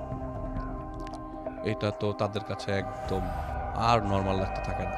যত তাড়াতাড়ি যশোর যাও, যত তাড়াতাড়ি যশোর যেতে পারো, এবং সবচেয়ে রং ডিসিশন যশোর চলে আসা। তো তারা কোনোভাবে মাথাটার মধ্যে কাফনের কাপড়টা পেঁচিয়ে ঢাকনাটা লাগিয়ে যশোর রওনা দেয়। যশোরে পৌঁছানোর পর দেখে যেই জায়গায় তার বাবার কবর দেওয়ার কথা রাসেল ভাই, সেই জায়গাটা একটু লো ল্যান্ড এরিয়া, তাদের নিজস্ব পারিবারিক গোরস্থান, পুরাটা পানি ধরে ভরে গেছে, কবর আর দেওয়া যাবে না, পুরা কবরের ভিতরে পানি পড়া। তার ফুফাতো ভাই বলতে থাকে যে আসলে এইটা বাদ দেন তারেক ভাই, আপনি আমাদের কবরস্থানে চলেন। তাদের ফুফাতো ভাই মানে ফুফাতো দাদার বাড়ি হচ্ছে তার বাড়ি থেকে প্রায় 15-20 কিলোমিটার দূরে, তো চলেন। ওই মুহূর্তে সকাল 7টার দিকে তারা ওই কবরস্থানে ব্যাক করে। আসলে কবর দেওয়া শেষ হয়, ওখানে আবার নতুন করে কবর খোঁড়া হয়। কবর করতে তারা সকাল 9টা, বৃষ্টি তখনও পড়ছে উপরে, তখন সামিয়ানা টাঙিয়ে নিয়েছিল। কবর দেওয়া হয়, কবর দেওয়া শেষ হয়। শেষ হওয়ার পর মুনাজাত হয়। মুনাজাতের সময় একটা লোক তারেক ভাইকে নক করে, হাত ধরে বলে, কি ব্যাপার, বলেছিলাম না আপনারে যশোর যাইতে না, এই জায়গায় কবর দিতে, এই জায়গায় তো সেই নিয়ে আসলেন। এটা বলে লোকটা চলে যায়। আচ্ছা আচ্ছা, এইটা শোনার পর রাসেল ভাই এই কথাটা তিনি আর কাউকে কখনো বলেন নাই, আমাকেই বলেছেন লাস্ট, যে আমি লাস্ট এই লোকটার এই কথাটা শুনি, যে বলেছিলাম তো যে যশোর যায় না, এখানে কবর দেন। সেই ব্যাক করে এখানে কবরটা হলো। তো এইটার পরবর্তী সময় আর জানার চেষ্টা করেন নাই যে আসলে কেন এই লোকটা আসছিল বা কেন এই কথাটা বলছিল। At the end of the day কবরটা রাসেল ভাই তার গ্রামের বাড়িতে ওই যে জায়গায় আটকে ছিল সেই জায়গায় হয়েছে। ওকে, থ্যাংক ইউ সো মাচ। আমি আবারও ফিরে আসবো, তার আগে একটু যেটা করবো সে জায়গায় ছোট্ট বিরতি নিব এবং বিরতির পরে আবারও এখনই ফিরে আসছি। সেই পর্যন্ত আমাদের সঙ্গে থাকুন। স্টে টিউনড টু রেডিও ফুর্তি FM and do ফুর্তি। Bhoot FM. The night comes alive. বিশ্বাস করা না করাটা আপনার ব্যাপার।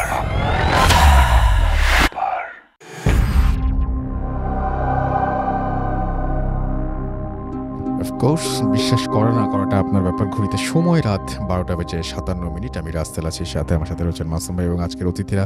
আপনাদের সবাইকে আরও একবার স্বাগত জানাচ্ছি ভূত এফএমে। এবং এই মুহূর্তে কোনো কথা না বলে আমরা চলে যাব বাবু ভাইয়ের কাছে। আজকে আমরা শো শুরু করার আগে, ইফতারের আগে এবং পরে বিভিন্ন জায়গায় বৃষ্টি হয়েছে।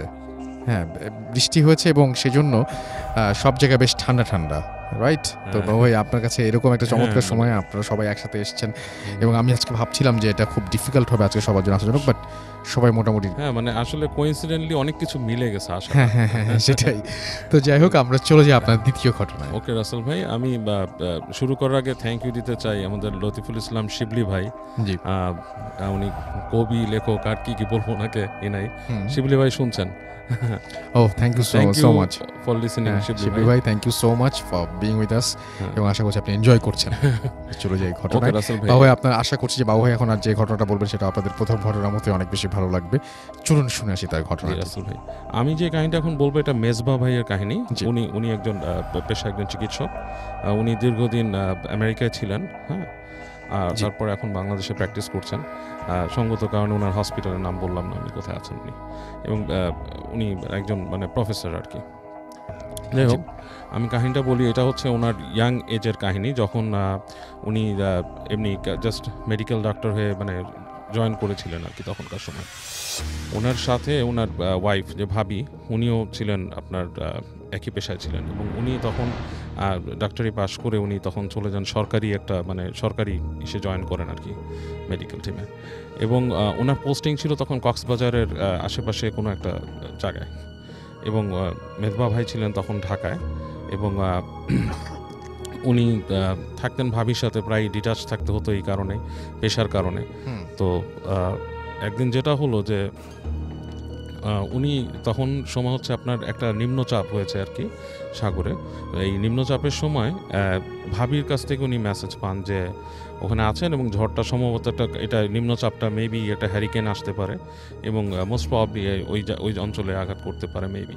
তো এরকম একটা কাহিনী শুনে নিম্নচাপ তো অনেক সময় ভয়ঙ্কর হয়। তো ওনারা যেহেতু নিউলি ম্যারিড ছিলেন এবং ওনাদের দুজনের বেশ মানে একটা লং টাইম ফ্রেন্ডশিপ ছিল, তারপর বিয়ে করেন। ওরা খুব অ্যাটাচড একজন একজনের প্রতি।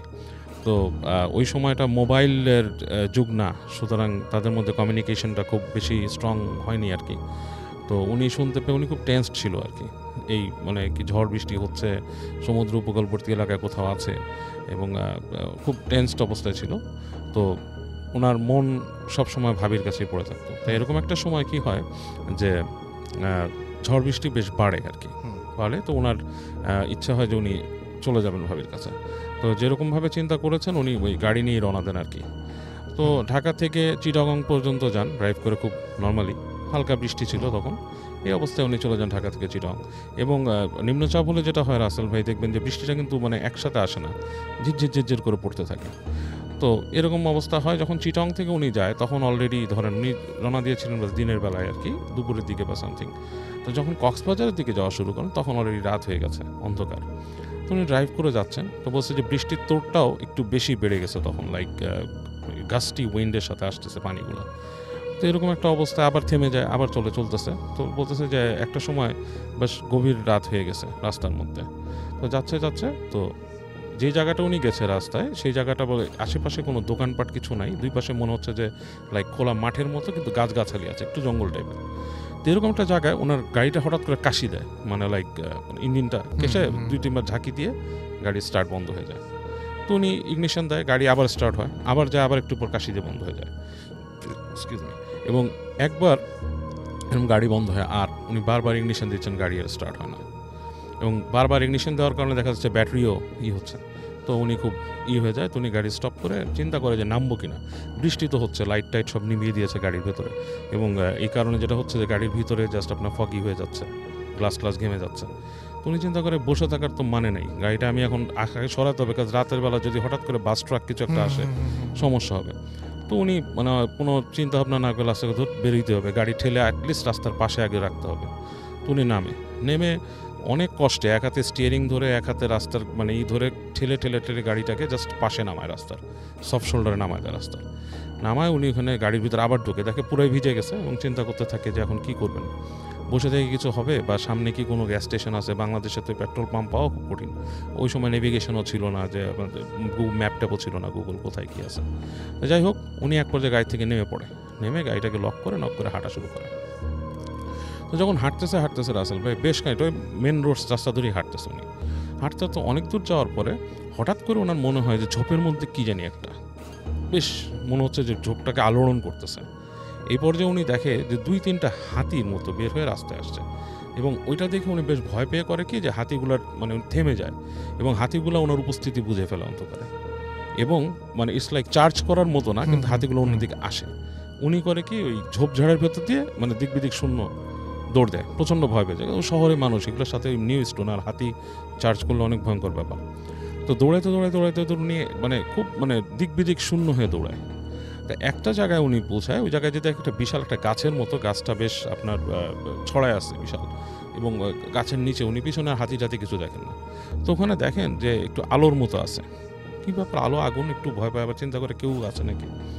তো ওইখানে যেয়ে দেখে যে একটা মানুষ বসা, মানুষটা হচ্ছে আগুন একটা জ্বালাইছে গাছের নিচে, বৃষ্টির পানি ওরকম পড়তেছে না ওই জায়গাটায়, একটা মানে হলুদ গেরুয়া টাইপের একটা পরা, মানুষটার শীর্ণ শরীর, পুরা হাড় জিরজিরে শরীর, চুলটাকে মানে একটা জটের মতো করে বাঁধা, পিছনে বসে আছে। তো উনি যখন যায় ওনাকে বলে যে কাছে আয়। তো কাছে আয় যখন বলে, উনি দেখে যে এরকম একটা হাড় জিরজিরে মানুষের কণ্ঠস্বর এত হাস্কি, এত মানে মানে এত বেজ গলায় থাকার কথা না, মনে হচ্ছে বুকের ভেতর থেকে বেজ বেরোচ্ছে, এইভাবে ওনাকে বলে কাছে আয়। তো উনি একটু ততমতো খেয়ে যায়। তো উনি কাছে যায়, হেঁটে যায় সামনে, যে বলে যে আপনি কি অবস্থা? তো বলে আমার কথা শুনে কাজ নাই, তুই এখানে আসছিস কি জন্য? তো উনি বলতেছে যে আমি তো রাস্তায় আমার গাড়ি নষ্ট হয়ে গেছে, আর আপনি তুই করে বলতেছেন কেন?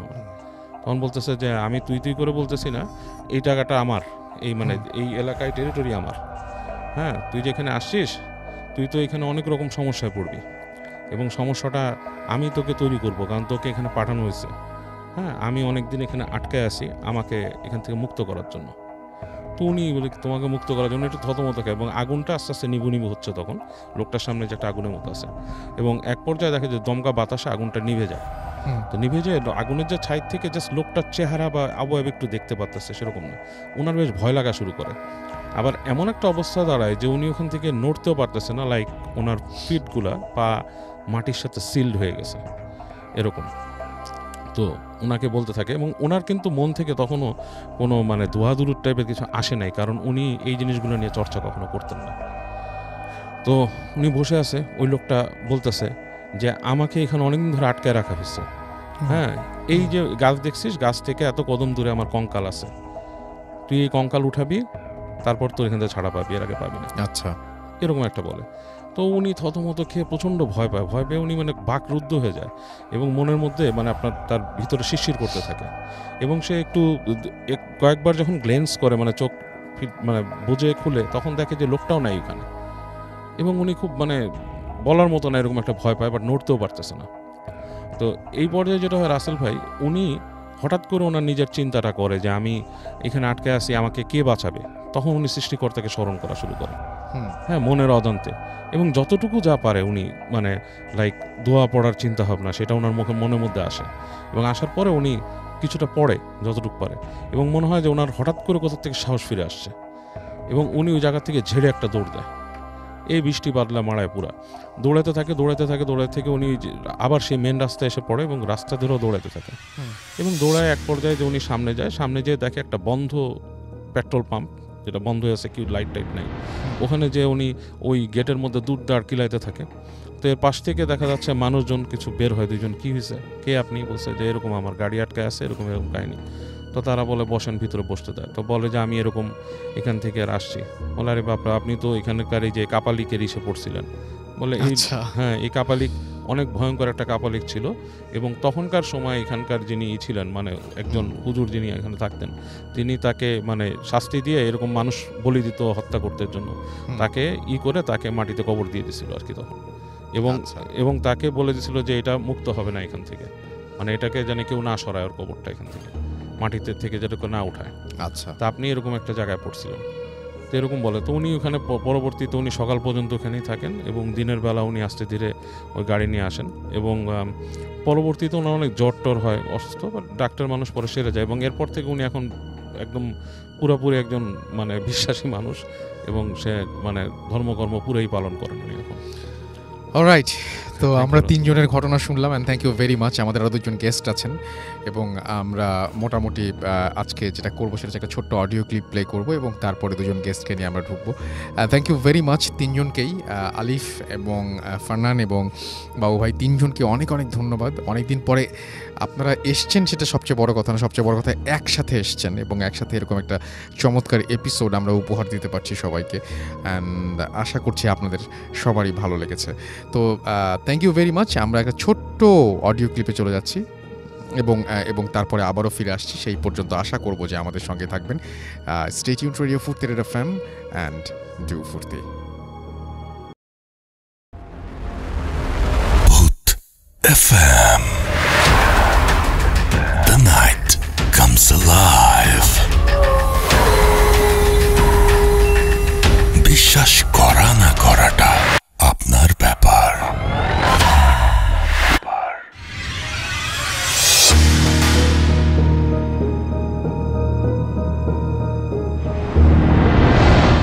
প্রিয় রাসেল ভাই, আসসালামু আলাইকুম। আশা করি ভালো আছেন। জানি আপনি সবসময় ভালো মানুষের দলেই থাকেন। একই সাথে সালাম ও ধন্যবাদ জানাচ্ছি মাসুম ভাই, ডক্টর আলিফ তথা বাবু ভাইকে। আমি ইমন, প্রবাসী মালদ্বীপ, একটি রিসোর্টে জব করছি। রাসেল ভাই, আজকে আমি একটি ঘটনা শেয়ার করব আপনাদের সাথে। এটি একটি মালদ্বীপ রিসোর্টের ঘটনা। আমি যে রিসোর্টে জব করছি এটি সেখানকার ঘটনা না, এটি আমার রিসোর্টের পাশের একটি রিসোর্টের ঘটনা। আমি আমার এক ফ্রেন্ডের মাধ্যমে এই ঘটনাটি শুনতে পাই। একটি বাস্তব এবং সত্য ঘটনা। যদিও আমি ভূত এফএম শুরু থেকেই শুনি, কিন্তু সময় স্বল্পতার কারণে আমি ঘটনাগুলো শেয়ার করতে পারি নাই। এই ঘটনাটি আনুমানিক 2007 তখনকার ঘটনা। ঘটনার প্রেক্ষিতে ও রিসোর্ট পরিচিতি সমস্যার কারণে আমি রিসোর্টের পরিচিতিটা এখন দিচ্ছি না। এটি একটি রিসোর্ট নাইট গার্ডের ঘটনা। এই ঘটনাটি আমি আমার এক বন্ধুর মাধ্যমে শুনতে পাওয়া, যদিও সে আগে ওই রিসোর্টে জব করতেন। এখন আমি এবং আমার বন্ধু একই রিসোর্টে জব করছি। তো আর দেরি নয়, ঘটনাটি শুরু করছি।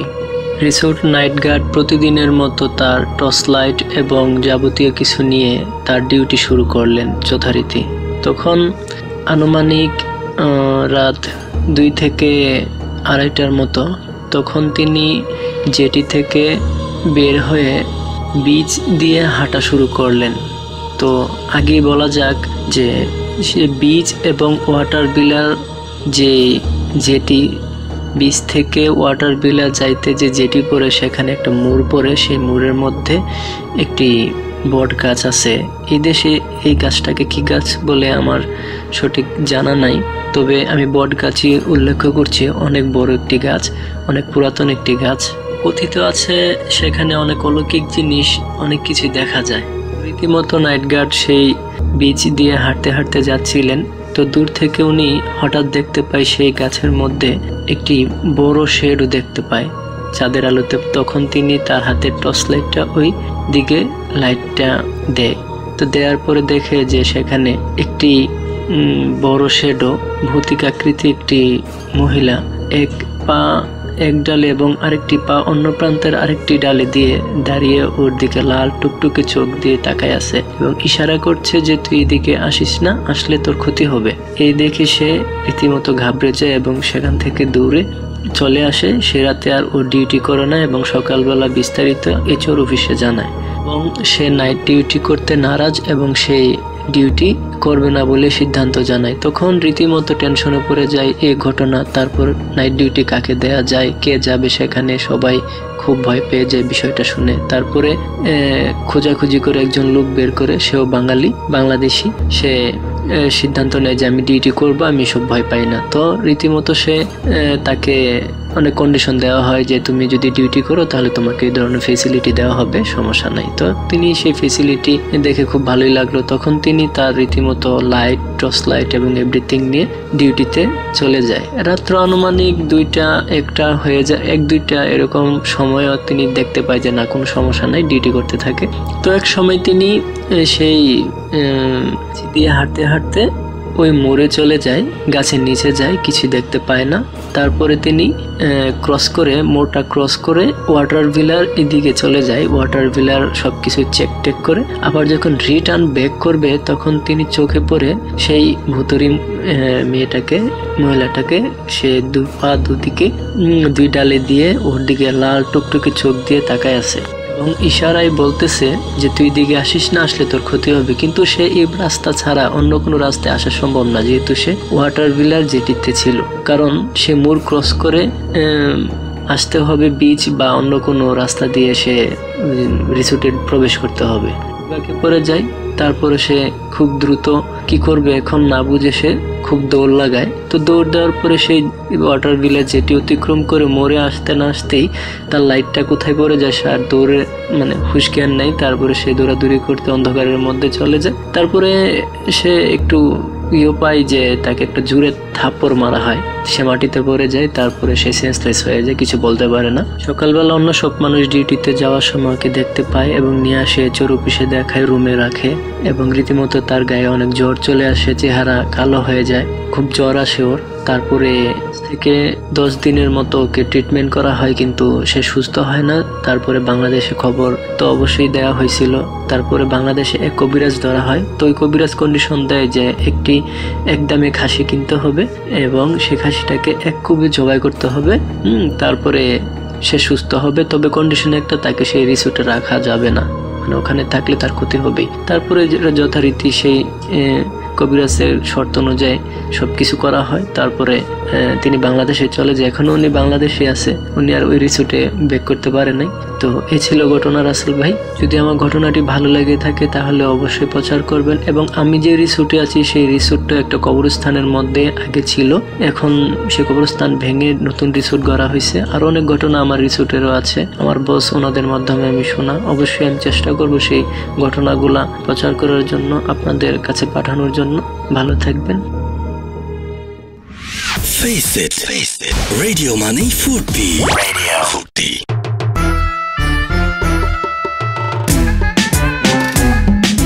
मरहबा मरहबा शारसिया में मरहबा मरहबा मरहबा शारे रमजान मरहबा Radio Foodie 88 FM. Face it. Radio Money Foodie. Radio Foodie. Bhoot FM. The night comes alive. বিশ্বাস করা না করাটা আপনার ব্যাপার।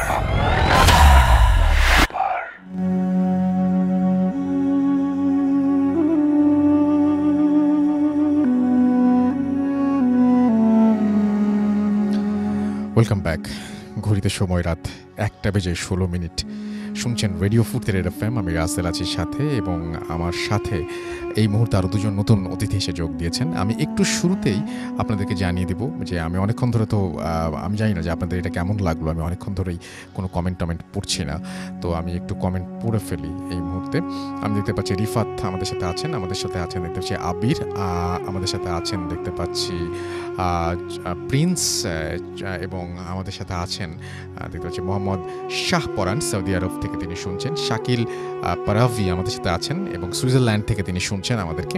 আমাদের সাথে আছেন দেখতে পাচ্ছি হামিমুর রহমান আমাদের সাথে আছেন। এছাড়াও দেখতে পাচ্ছি এমডি আরিফুর রহমান আমাদের সাথে আছেন দেখতে পাচ্ছি। ফারহান সাদিক ফাহিম, এছাড়াও আমাদের সাথে আছেন এই মুহূর্তে মেহেদি হাসান, জারিফ আলম, MNR, নাইম, রকিবুল ইমতিয়াজ, তামিমুল ইসলাম, তানজিম আহমেদ তমাল, সিয়ামুর রহমান সহ আরও অনেকে আমাদের সঙ্গে। এছাড়াও আমি দেখতে পাচ্ছি যে রেডিও ফুর্তি যে পেজটা, সেখানেও অনেকে এসে যোগ দিয়েছেন, এবং আমি যদি কিছু পড়ি, কিছু কমেন্ট যদি পড়ে ফেলি, তাহলে দেখতে পাবো যে পরাগ মণ্ডল আমাদের সঙ্গে আছেন এবং তিনি শুনছেন আমাদেরকে এই মুহূর্তে। মোহাম্মদ আলহাজ আলী আমাদের সাথে আছেন, আমাদের সাথে আছেন জিসান আহমেদ সকাল, এছাড়াও সাদিয়া সুলতানা রিচি আমাদের সাথে আছেন, আমাদের সাথে আছেন জিবরান আলম, প্রসেনজিৎ দেবনাথ আমাদের সাথে আছেন, রাব্বি সরকার আমাদের সাথে আছেন, ধ্রুবতারা আমাদের সাথে আছেন, আমাদের সাথে আছেন ইসরাত রথি, SK শান্ত, মোহাম্মদ ফাহিদ হোসাইন আমাদের সাথে আছেন দেখতে পাচ্ছি, ইজাজ আহমেদ, প্রসেনজিৎ দেবনাথ, জনি আকরাম সহ আরও অনেকে। আমাদের যে রেডিও ফুর্তির পেজ আছে সেখানেও দেখতে পাচ্ছি অনেকে আমাদের সাথে এই মুহূর্তে যোগ দিয়েছেন। আমাদের সাথে আছেন দেখতে পাচ্ছি এই মুহূর্তে যারা, তাদের মধ্যে মারুফ শুভ, এছাড়াও ঝিনাইদা থেকে আমাদের সাথে আছেন তারেক ভুঁইয়া, এছাড়াও মিলাদ জয় আমাদের সাথে আছেন, ফজলে তাওহিদ হিমু আমাদের সাথে আছেন, RJ মামুন আমাদের সাথে আছেন দেখতে পাচ্ছি, এছাড়াও নুরুল হুদা, এছাড়াও আছেন আমাদের সঙ্গে অমিল মিলন সহ আরও অনেকে। থ্যাংক ইউ ভেরি মাচ আমাদের সঙ্গে থাকার জন্য। এবং আমাদের আরও একবার বলে দিই, আমাদের ইমেল অ্যাড্রেস হচ্ছে bhootfm@radiofurti.fm, which is bhootfm@radio.fm। আপনার নাম, ঠিকানা এবং ফোন নাম্বার সহ আপনার জীবনে ঘটে যাওয়া বা আপনার জানা সেরা ঘটনা লিখে পাঠিয়ে দিন আমাদের কাছে। ঘটনার শুরুতে অবশ্যই উল্লেখ করুন যে ঘটনাটি আপনি স্টুডিওতে এসে শেয়ার করতে চান, নাকি আপনি চান আপনার ঘটনা আমরা পড়ে শোনাই। যারা দেশের বাইরে আছেন তারা সরাসরি অডিও ক্লিপ পাঠিয়ে দিতে পারেন। আমাদের দুটো ইমেল অ্যাড্রেস রয়েছে, আমাদের দুটো ফেসবুক পেজ রয়েছে, www.facebook.com/radio.furti and www.facebook.com/bhootfm.russell। আমাদের টুইটারের যে অ্যাকাউন্ট, সেটাতে আপনারা চাইলে আমাদের টুইটারের পোস্টও দেখতে পারেন এবং সেখানে আপনারা কমেন্ট করতে পারেন। আমাদের চলে যান Russell_Bhoot FM, তাহলে পেয়ে যাবেন। আমরা চলে যাব এখন আমাদের ঘটনায়, এবং আমি দেখতে পাচ্ছি যে আমার কাছে একটা ইমেল রয়েছে, সেই ইমেলটা আমি একটু আসলে পড়ে শোনাতে চাই আপনাদেরকে। যেভাবে লিখেছেন আমি সেভাবে পড়ছি। হ্যালো রাসেল ভাই, আমার নাম মোহাম্মদ মোনেম শাহরিয়ার সূর্য। আমি নীলফামারী জেলার সৈয়দপুর এলাকায় থাকি। আমি ভূত এফএমের একজন নিউ অ্যান্ড রেগুলার লিসেনার। আমি 2 বছর ধরে ভূত এফএম শুনছি। ঘটনাটি আমি একজন আপুর কাছ থেকে সংগ্রহ করেছি, ঘটনাটিও তার সাথেই ঘটেছে। আমি তার নাম উল্লেখ করছি না। যে আমায় ঘটনাটি বলেছে আমি তার ভরসাতেই বলি, তবে হয়তো শুনতে বেশি ভালো লাগবে। তার ভাষাতেই বলি হবে, হ্যাঁ তার ভাষাতেই বলি। ওকে, তো আমি পড়ছি ঘটনাটি। কোথাও বিশ্বাসযোগ্য, কোথাও বিশ্বাস অযোগ্য, কিন্তু তারপরেও ঘটনাটি পাঠিয়েছেন এবং আমি জানি না যে এই ঘটনাটি আপনাদের কেমন লাগবে। আমার কাছে ভালো লেগেছে পড়ে। তো যেভাবে লিখেছেন সেভাবেই পড়ছি। আমি তখন একটি গভর্নমেন্ট চাকরি করি। আমাকে তাই প্রতিটা দিনই ব্যস্ত রাস্তায় রিক্সা করে যাতায়াত করতে হয়। প্রতিদিনের মতো সেদিনও রিক্সায় করে যাচ্ছিলাম। সেদিন আবার রাস্তায় এতটাই ভিড় ছিল যে আমি আটকা পড়ে গিয়েছিলাম। আমি লক্ষ্য করলাম আমার রিক্সা থেকে কিছু দূরে আরও যে রিক্সাগুলো রয়েছে, সেই রিক্সাগুলোতে একটি পাগলি গিয়ে হাত বাড়িয়ে কি যেন বলছে, এবং রিক্সার ভেতরকার লোকেরা তাকে তাড়িয়ে দিচ্ছে। এক এক করে পাগলিটা আমার দিকে এগিয়ে আসতে লাগলো। আমি কেমন যেন আমার ভয় করতে লাগলো। একটা সময় সে আমার কাছে চলে এলো। এরপর তার দিকে আমি তাকিয়ে যা দেখলাম তাতে আমার গা ছমছম করে উঠলো। একটা সময় আমার গায়ে কাঁটা দিয়ে উঠলো। আমি দেখলাম যে পাগলিটা অনেক বয়স্ক, তার আঙুলগুলো দিয়ে নখ ফেটে রক্ত বেরিয়ে আসছে, তার নখগুলো অনেক বড়, এবং তার চেয়ে বেশি যে ব্যাপারটা আমার গা ছমছম করে উঠলো সেটা হচ্ছে তার চোখ দুটো সাদা। সে হাত বাড়িয়ে আমাকে বলল যে তার মানে সে আমার কাছে রক্ত চাচ্ছে, এরকম একটা ব্যাপারে খুব ভয়ঙ্করভাবে সে কথা বলছিল। একসময় তার হাত এতটাই কাছে চলে এলো আমার দিকে যে আমাকে প্রায় স্পর্শ করে ফেললো। আমি চিৎকার দিয়ে উঠলাম এবং আমি কিছুক্ষণে সেখানে মানে এবং আমার যেন মনে হলো যে যেখানে আমাকে স্পর্শ করেছিল সেই জায়গাটা যেন জ্বলে গেল এবং কিছুক্ষণে সেখানে দাগ হয়ে গেল, পুড়ে গেল, এরকম একটা মনে হচ্ছিল। আমি রিক্সা থেকে নেমে চিৎকার করতে করতে রাস্তার ওই পাশে চলে গেলাম এবং তখনই একটা মালবাহী ট্রাক এসে আমাকে ধাক্কা মারল। আমি যখন জ্ঞান ফিরে পাই তখন আমি হাসপাতালের বেডে, পাশেই মাকে দেখতে পাই। কিছুক্ষণ পর বাবাও আসে। তারা বলে আমাকে রাস্তা থেকে লোকজন তুলে এনে এখানে ভর্তি করিয়ে বাড়িতে ফোন দেয়। আমার নাকি অনেক রক্তক্ষরণ হয় এবং খুব খোঁজাখুঁজি করে আমার গ্রুপের রক্ত পাওয়া যায় এবং খুব দ্রুত ব্লাড ট্রান্সফার করা হয়। মা বলে যে কোনো এক বয়স্ক মহিলা এসেছিল রক্ত দিতে। ডাক্তার বলেছে 2 সপ্তাহ আগে বাড়ি ফিরে যেতে দেওয়া হবে না, তাই অপেক্ষা করতে লাগলাম। প্রতিদিন নার্স আসতো এবং টাইমলি মেডিসিন দিয়ে যেত। একদিন বিকেলবেলা আমি আমার বেডে শুয়ে আছি, হঠাৎ নক করলো দরজা। ভাবলাম নার্স এসেছে। মা ঘুমিয়েছিল, তাই নিজে দরজা খুলতে গেলাম। এক বৃদ্ধ লোক আমায় বলল, মা আমি ক্যান্সারের রোগী, আমার ওষুধ খাওয়ার সময় হয়েছে, নার্স এখনো আসেনি। আমি মূর্খ মানুষ, নিজের ওষুধটা কোনটা খেতে হবে বুঝতে পারছি না। তোমাকে দেখে শিক্ষিত মনে হয়, যদি দয়া করে এসে আমাকে ওষুধটা একটু বুঝিয়ে দাও। আমি ভাবলাম দরজাটা বন্ধ করে যাই, তাই করলাম। অনেকক্ষণ তার সাথে হাঁটছি। অনেকক্ষণ পর হঠাৎ মনে হলো লোকটা হাঁটছে না, অনেকটা যেন ভেসে ভেসে এগোচ্ছে। ব্যাপারটা ভালো করে বুঝে উঠতে দেখি হঠাৎ লোকটা নেই। এই চোখের সামনে থেকে লোকটা কোথায় গায়েব হয়ে গেল। খুব ভয় করতে লাগলো আমার। আর তখনই দেখলাম সামনে একটা ঘর, সেখান থেকে নীল আলো আসছে। ভাবলাম লোকটা হয়তো ভেতরে ঢুকে গেছে। আমিও ঢুকলাম। কেমন যেন ঠান্ডা ঘরটা। আমার কেমন যেন একটা গন্ধ আসছিল ভেতর থেকে। হঠাৎই দরজা বন্ধ হয়ে গেল। বৃষ্টি পরিষ্কার হতে বুঝলাম এটা একটা মর্গ। দরজা খুলতে পারছিলাম না। হঠাৎ মনে হলো কে যেন পেছন থেকে টানছে। ঘুরেই দেখি একটা লাশ, একে একে সবকটা লাশ আমার চোখে পড়ল। পরদিন চোখ খুললে নিজেকে নিজের বেডে আবিষ্কার করি, পাশে মাকে সব বলি। ডাক্তারদের বলার পর তারা বলে অ্যাক্সিডেন্ট থেকে উঠেছে, তাই ব্রেনে কিছুটা সাময়িক সমস্যা হয়েছে, পরে ঠিক হয়ে যাবে। তবে আমি জানি আসলে সবই আমার চোখের সামনে ঘটেছে। সেদিন আবার একজন মারা গিয়েছিল, বৃদ্ধ লোক। শুনলাম ক্যান্সারে আক্রান্ত ছিল লোকটি। অনেক বড় ঘটনা, আমি এইটুকু পড়লাম।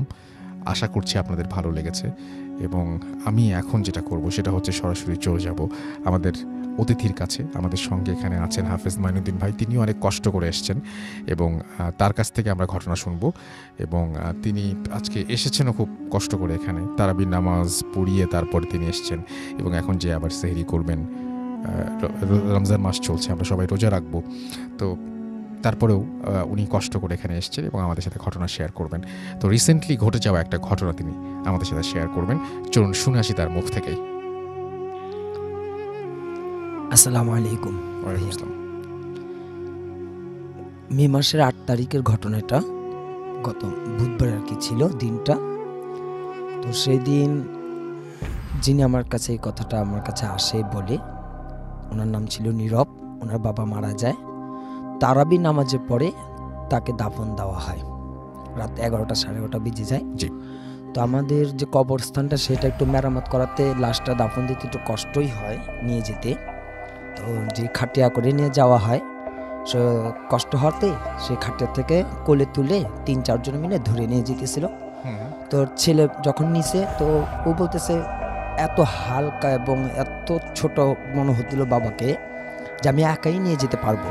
তো যেহেতু সবাই ছিল কাছে, তবু তার 3-4 জন মিলে নিয়ে গেল, লাশটাকে দাফন দিল। তো সেই রাত্রি তো সে সবাই দাফন করে চলে গেল। তো সেহরির পরে ফজর নামাজের পরে ছেলেটা জিয়ারতের জন্য আসলো। তো এখন তো রমজান মাস, অন্ধকার এবং দিন আসতে আসতে অনেক দেরি হয়, কিন্তু নামাজ সেহরি খাওয়ার আজানের পরপরই জামাত দাঁড়িয়ে যায় নামাজের। তো ওই ছেলেটা নামাজ পড়ার পরে ফজরের নামাজ পড়ি কবরস্থানে গিয়ে জিয়ারত করে। যখন সে মোনাজাত দিতেছিল, খুব অঝরে কান্না করতেছিল কবরস্থানে। তো সেই মুহূর্তে নাকি সেই ছেলেটা বলল যে আমি যখন মোনাজাত করি এবং খুব চিৎকার খুব অঝরে কান্না করি, তখন আমার এরকম একটা আওয়াজ আসে, এমন একটা কথা আমি শুনতে পারি, আমাকে বলতেছে নীরব বাসায় চলে যা, কাঁদিস না। তো উনি একটু প্রথম মোনাজাত তো ভাবতে কোনো কিছু মনে নেয়নি, উনি মোনাজাত করতেছিল, কান্না করতেছিল, সেই কথাটা আবারও আসে, নীরব বাসায় চলে যা। তখন সে তাড়াতাড়ি দ্রুত আর কি একটু ভয় চলে আসে তার ভেতরে, খুব ভয় ভীতিতে উনি সত্যি চলে আসে খুব তাড়াতাড়ি। কিন্তু সেই দিন তার কোনো কিছুই ভালো লাগেনি, সে নামাজও সেদিন পড়ে নেই, এবং সে যে রোজাটা রাখছে, সে বলছে আমার রোজাটাই আমার কাছে ভালো লাগলো না, সেই দিন আমার খুবই খারাপ লাগতেছিল, কোনো নামাজই পড়া হয়নি, এবং সে পরবর্তীতে রাত্রে আর কি আর কবরস্থানে যাওয়া হয়নি। তো রাত্রে যখন সে ঘুমালো, সে ঘুমের মধ্যে সে এই কথাটা আসলো, তোকে বাসায় যেতে বলছি, নামাজ ছাড়তে বলছি। সে এরকম এই কথাগুলো শুনতে পায়, সে তাকে ধমক দেয়।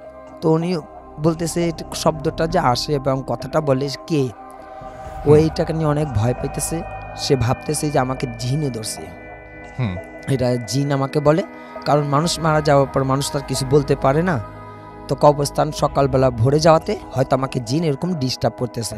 তো সে আমার কাছে কয়েকবারই আসলো, আমি তাকে বললাম যেটা জিনের কোনো আসো বা জিন না, হ্যাঁ আপনার আব্বুর দুনিয়া থেকে বিদায় নিয়েছেন, আপনার আব্বুই আপনাকে এই শাসনটা করতেছে, যেহেতু ভালোবাসাটা ছিল আপনি কবরস্থানে যাবেন, জিয়ারত করবেন। উনি এখনও বিশ্বাস করে না, সে এখনও বলে যে আমি তো কোনো ইবাদত, আমার কোনো নামাজই ভালো লাগে না যেতে, দ্বিতীয়ত আমি শুধু এইটুকুই কথা শুনতে পারি, নীরব কাঁদিস না, নীরব ইবাদত নামাজ পড়, নামাজ ছাড়িস না। কিন্তু সে তার বাবাকে দেখতে পারে না, কথাগুলো শুনতে পারে। এখন সে এটাই নিয়ে ইয়াতে আছে চিন্তিত, যেটা হয়তো জিন, কিন্তু মৃত ব্যক্তি আমার কাছে আসতে পারে না। ঘটনাটা এটাই ছিল। ও থ্যাংক ইউ সো মাচ, আপনার ঘটনার জন্য আপনাকে অনেক ধন্যবাদ, এবং আশা করছি যে এই ঘটনাটি আপনাদের কাছে অনেক ভালো লেগেছে। এবং আমি যেটা করব সেটা হচ্ছে এখন সরাসরি আমি যেটা করব সেটা হচ্ছে যে আমাদের এখানে যারা কমেন্ট করেছেন তাদের সেই কমেন্টগুলো আমি একটু পড়ে শোনাবো আপনাদেরকে। এবং আমি আমার ফার্স্ট যে আওয়ার, সেই আওয়ারে আমি কোনো কমেন্ট ওভাবে পড়িনি, কিন্তু এই আওয়ারে পড়ছি, এবং আপনাদের কাছ থেকে আমি জানতে চাই আসলে যে কোনটা ভালো লাগছে এবং কোন ব্যাপারটা আপনাদের বেশি ভালো লাগছে। কমেন্ট পড়লে ভালো হয় নাকি না পড়লে ভালো হয় আপনারাই বলবেন, ইমেইলে জানাতে পারেন, ইনবক্স করে জানাতে পারেন, এবং একইভাবে এখানে লিখেও কিন্তু আমাকে জানাতে পারেন। তো আমি দেখতে পাচ্ছি এমডি ফয়সাল আহমেদ আমাদের সাথে আছেন, সৌদি আরব থেকে তিনি অ্যাপ দিয়ে শুনছেন, এবং ভূত এফএমের একজন নিয়মিত লিসেনার তিনি, সেটা তিনি জানিয়েছেন। আমাদের সঙ্গে আছেন এসবি সেলিম হাসান, ইমেলটা জোস ছিল। ফাহিম হাসান আমাদের সাথে আছেন তেজগাঁও থেকে, অন্ধকার ঘরে একা শুনছেন তিনি। ইয়াসিন আরাফাত আমাদের সাথে আছেন। এমডি রাজীব ইসাক আমাদের সাথে আছেন। দেখতে পাচ্ছি মাশরাফি HQ চৌধুরী আমাদের সাথে আছেন। রোমেল আমাদের সাথে আছেন দেখতে পাচ্ছি। সাদিয়া সুলতানা এছাড়াও আমাদের সাথে আছেন। তাজরিয়ান রিশাদ আমাদের সাথে আছেন দেখতে পাচ্ছি। শাফিন আল ফারিজ আমাদের সাথে আছেন। আমাদের সাথে আছেন দেখতে পাচ্ছি এমডি শফিকুল ইসলাম আমাদের সাথে আছেন। ফারদিন খলিফা আমাদের সাথে আছেন। KM মান্না খন্দকার। এমডি সোহেল আমাদের সাথে আছেন। সুন্নি আকিদা আমাদের সাথে আছেন।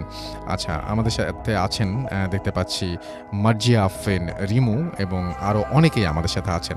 থ্যাংক ইউ ভেরি মাচ যারা আমাদের সঙ্গে আছেন তাদের জন্য। এবং আমি আরও কিছু আপনাদের কমেন্ট পড়ব। আমাদের সাথে আরও অনেকেই আছেন এই মুহূর্তে, এবং আমি দেখতে পাচ্ছি সোহেল নিলয় আমাদের সাথে আছেন। আমাদের সাথে আছেন মোহাম্মদ ফাহিম কোরাইশি, অনেকদিন পর শুনছেন। জহির রায়হান আমাদের সাথে আছেন, এবং আমাদের সাথে আছেন দেখতে পাচ্ছি ভালোবাসার যন্ত্রণা, ওকে আমাদের সাথে আছেন দেখতে পাচ্ছি।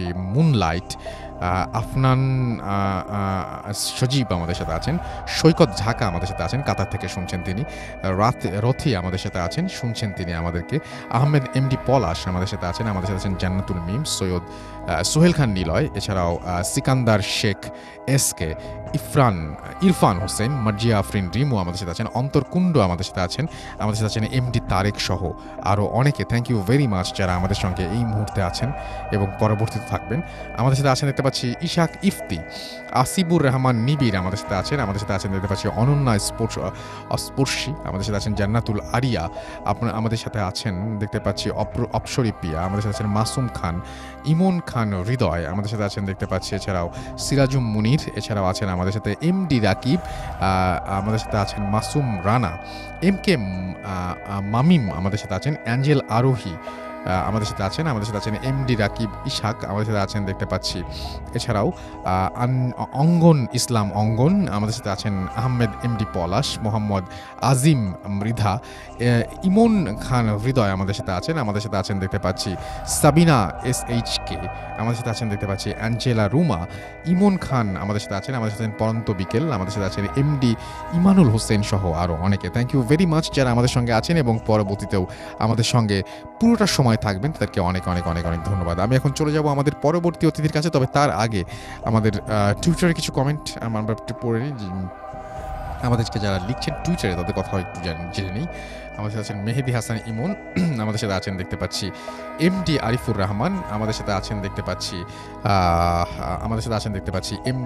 তিনি বলছেন যে আজকের এপিসোডটা বেস্ট ভাই। হাসিবুল হাসান রিফাত আমাদের সাথে আছেন দেখতে পাচ্ছি। প্রিন্স শরীফ, বৃষ্টি ভেজা রাতে ভূত এফএম ভালোই লাগছে। আদিয়াত হায়াত আমাদের সাথে আছেন দেখতে পাচ্ছি। আহমেদ ফারাবি সহ আরও অনেকে। থ্যাংক ইউ ভেরি মাচ আমাদের সঙ্গে যারা আছেন। আমি এখন চলে যাচ্ছি আমাদের শেষ যে অতিথি আছেন তার কাছে। আপনার নামটা প্লিজ একটু বলবেন, তারপর আপনার ঘটনায় যাব। কোথা থেকে এসেছেন সেটা একটু বলে দেবেন কাইন্ডলি। হ্যালো রাসেল ভাইয়া, আমি শাকিল বলছি, এসেছি মাতুয়াল কোনাপাড়া থেকে। রাসেল ভাইয়া, আমি inter second year student. Rasel ভাই, আজকে যে ঘটনাটা সবার সাথে শেয়ার করব, এই ঘটনাটা আমাদের গ্রামেরই একজন লোকের সাথে ঘটে যাওয়া। লাস্ট ইয়ার যখন ঈদে আমি গ্রামের বাড়ি যাই, তখন আমার একটা ফ্রেন্ডকে বলে গেছিলাম যে কিছু ঘটনা কালেক্ট করতে, যাতে আমি এগুলো শেয়ার করতে পারি ভূত এফএমের সাথে। সো ও একজন লোককে পায় যার সাথে কিছু ঘটনা ঘটে যায়। আসলে লোকটি পেশায় জেলে।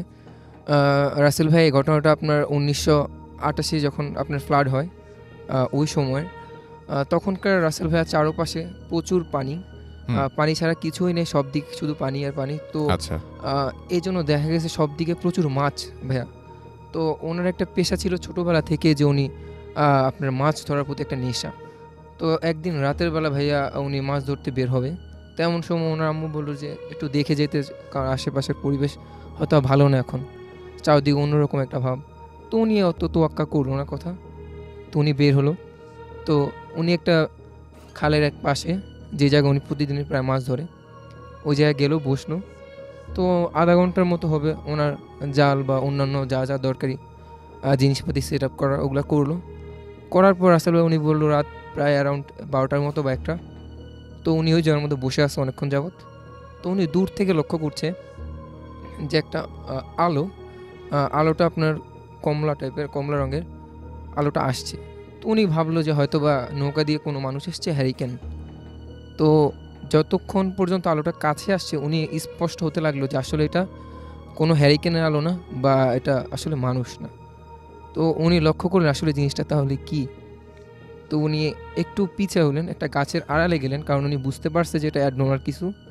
দেখলেন যে একটা আলো সম্পূর্ণ খোলা, এটা হাওয়ার মধ্যে ভাসছে এবং একটা ছায়া পড়ছে অপোজিট সাইডে, যে কিছু একটা আছে।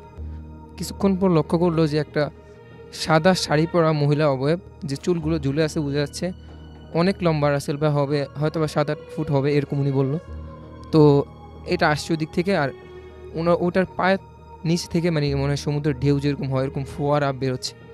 তো উনি প্রচণ্ড ভয় পায় এটা দেখে, ওনার কন্ট্রোল করতে পারে নাই। উনি ওই জায়গা থেকে আপনার দ্রুত বাসায় আসার পর ওনার আম্মুকে ওই দিন রাতে বলে না। সকালবেলা ওনার মাকে বলার পর ওনার মা অনেক বকাঝকা দেয় যে কেন রাতের বেলা এটা দেখার জন্য উনি ওই জায়গায় দাঁড়াইছিল, উনি তো আগেই আসতে পারতো। তো রাসেল ভাই, তখন ওনার বেশ তেমন কিছু হয় না। তো একদিন এমন উনি আপনার রাতের বেলা আর কি, মানে বিকেলবেলা আপনার হয় না এমন যে এক গ্রামের সাথে আরেক গ্রামের খেলা হয়, অনেক সময় কাবাডি খেলা হয়। তো এরকম একটা খেলা উনি দেখতে যায় অন্য গ্রামে।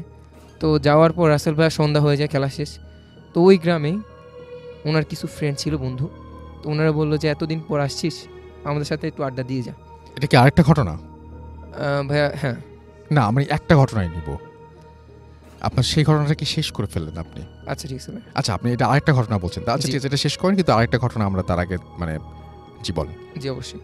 তো ওনারা বললো যে আজকে আমাদের সাথে আড্ডা দিয়ে যা। তো উনি আড্ডা দিতে দিতে সময় আর খেয়াল করেন নাই।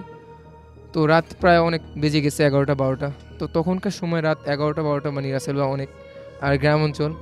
তো উনি আসতেছে রাতের বেলা ওই দিক থেকে। তো ওনাদের বাড়ি থেকে আসার পথে মানে ওই যে রাস্তায় একটা ভাইয়া তেঁতুল গাছ পড়ে, ওই গাছটার নামে আগে থেকেই কিছু বদনাম ছিল, কারণ মানুষ অনেক কিছু ওই জায়গায় দেখতো। রাসেল ভাই কী দেখতো, যেমন আপনার দেখতো যে রাতের বেলা একটা লোক, মানে লোক টাইপের অভাব, যে পায়ের মধ্যে রশি দিয়ে ঝুলে আছে, সম্পূর্ণ সাদা, চুলগুলো সাদা, নিচের দিকে চেয়ে আছে, মানে চেহারা দেখা যায় না। তো অনেকেই এটা দেখেই ফ্রেন্ড হয়ে যেত, ওই জায়গায় অজ্ঞান হয়ে যেত, কারণ এত বেশি সাহস ছিল না অনেকেরই, সবাই এরকম। তো উনি ভয় পাচ্ছিল যে উনি এরকম কিছু দেখতে পায় কি না। আল্লাহর রহমতে উনি ওটা দেখে না, উনি আগে যায়। এখন যাওয়ার পরে কিছুক্ষণ যাওয়ার পর একটা পুল পড়ে ভাইয়া, তো উনি পুলে ওঠার আগে উনি লক্ষ্য করেন যে পিছ থেকে এমন একটা শব্দ হচ্ছে যে কেউ হয়তো বা খড়ম, কাঠের খড়ম পায়ে দিয়ে হাঁটে বা এরকম ঠক ঠক ঠক শব্দ হচ্ছে। উনি প্রচণ্ড ভয় পায় ভাইয়া, কিন্তু উনি জানে যে এখন ভয় পেলে আসলে চলবে না। তো উনি আগে যখন ব্রিজের কাছাকাছি, পুলটার কাছাকাছি, তো তখন দেখলো যে দূরে, একটু দূরে বিলের মধ্যে আপনার বিশাল বিশাল মাছ আকৃতির মাছ এরকম লাফাচ্ছে আপনার। তো আবার দেখছে যে এমন কিছু মানুষ আছে যে যারা ওগুলো ধরছে, আবার জাল দিয়ে মেরে মেরে ধরছে। তো এটা দেখার পর উনি আরও বেশি ভয় পায়, উনি আর নিজেকে কন্ট্রোল করতে পারে না। উনি দৌড় দিল ওই জায়গা থেকে।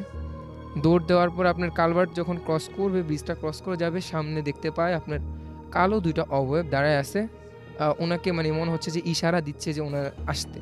উনি এটা দেখে নিজে কন্ট্রোল করতে পারে না ভাইয়া, উনি ওই জায়গায় অজ্ঞান হয়ে যায়। সকালবেলা আপনার যখন কৃষক যারা আছে ওই এলাকারই, ওনাকে মানে পায়ে ওই জায়গার মধ্যে যাওয়ার পর ওনার বাসায় দিয়ে আসে ভাইয়া। দিয়ে আসার পর ওনার আম্মু তো অনেক আপনার আপসেট হয়ে যায়, কান্নাকাটি করে, এটা কেন হলো, এরকম কেন করলো, রাতের বেলা তো উনি থাকতেও পারতো অন্য গ্রামে। তারপরে হুজুর আনা হয়, হুজুর আনার পর হুজুর বলল যে আর কখনো যেন উনি রাতের বেলা এরকম না বের হয়, আর পরবর্তীতে যদি এমন কিছু হয় তাহলে ওনাকে হয়তো বাঁচানো সম্ভব না, এরকমই বললো। থ্যাংক ইউ রাসেল ভাই। Thank you so much. আপনার ঘটনার জন্য আপনাকে অনেক ধন্যবাদ, এবং আশা করছি যে এই ঘটনাটি আপনাদের অনেক ভালো লেগেছে। এবং আমি সরাসরি এখন আবারও একটু কমেন্টে চলে যাই। আমাদের সাথে আছেন দেখতে পাচ্ছি। ঈদের এপিসোড কী হবে? ঈদের এপিসোড ডেফিনেটলি হবে। আমরা ঈদের একটা এপিসোড তো অবশ্যই করব, আপনাদের উপহার দিব, এবং সেখানে আমরা চেষ্টা করব দারুণ সব ঘটনা রাখতে। হামিমুর রহমান, আমি বললাম যে আজকের এপিসোডটা খুব স্পেশাল, মানে হঠাৎ করে এরকম একটা স্পেশাল এপিসোড আমরা পেয়ে গেলাম। এবং আমাদের সাথে যেরকম বাবু ভাই এসেছিলেন, আমাদের এখানে যেরকম ডক্টর আলিফ এসেছিলেন, ঠিক একইভাবে ফারনানও এসেছিলেন, এবং একইভাবে এখন আমাদের সাথে হাফেজ মাইনুদ্দিন ভাইও আছেন। তো সব কিছু মিলিয়ে আজকের এপিসোডটা অনেক, মানে কি বলবো, ইন্টারেস্টিং একটা এপিসোড। এবং এতগুলো মানুষ একসাথে এরকমভাবে আসেন না, সবাই টাইম মিলিয়ে এইভাবে যে এসছেন, এবং খুব অদ্ভুত ব্যাপার। যেমন গত সপ্তাহে কোনো একটা কারণে ডক্টর আলিফ আসতে পারেনি, তার আগে কোনো একটা সপ্তাহে হঠাৎ করেই একটা প্রবলেমে পড়ে গিয়ে বাবু ভাই আসতে পারেনি, কিন্তু আজকে সবাই একসাথে কীভাবে যেন চলে এসছেন। তো সব কিছু মিলিয়ে আজকের এপিসোডটা এবং আজকে সব কিছুই একটু অন্যরকম ছিল। তো যাই হোক, আমাদের সাথে আছেন দেখতে পাচ্ছি হাসিবুর হাসান রিফাত, আমাদের সাথে আছেন দেখতে পাচ্ছি এমডি সোহাগ, আমি প্রথমে টুইটে দিয়ে শুরু করেছি।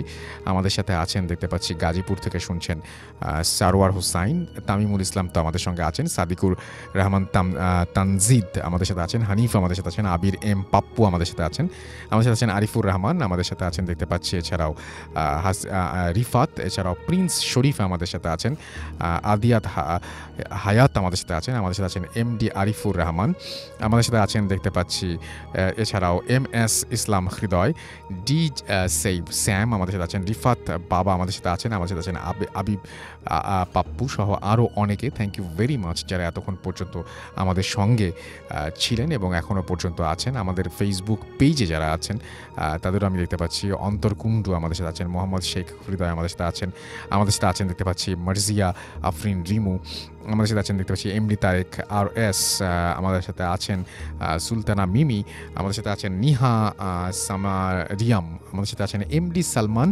ইফরান খান Miraj, MD Shafiqul Islam, S M সবুজ, শরীফুল ইসলাম শিশির, সৈকত আমিনুল ইসলাম ওয়াহিদ, পলাশ ভৌমিক, সোহেল খান নিলয়, মাসুকুর রহমান সদয়, এইচ আর হাফিজুর খান, এমডি কবির ব্যাপারী আমাদের সাথে আছেন, এস বি সেলিম হাসান, রাকিব ফরহাদ খান, এছাড়াও সাইফুল ইসলাম শিশির সহ আরও অনেকে, নিলয় খান, সাবরিনা অমি আমাদের সাথে আছেন দেখতে পাচ্ছি, হাফিজুর রহমান, কে এইচ লিমন আমাদের সাথে আছেন, আর আরিফ হুসাইন শুভ আমাদের সাথে আছেন, এম এইচ মাহি অভি আমাদের সাথে আছেন, আবু সাইদ, আসিফুর রহমান নিবিড়, প্রিন্স জাবেদ আমাদের সাথে আছেন দেখতে পাচ্ছি, আহসান ইমন, টি এস শ্রাবণ আমাদের সাথে আছেন, কাজী ফুয়াদ আছেন আমাদের সঙ্গে, আরও অনেকেই আমাদের সঙ্গে আছেন।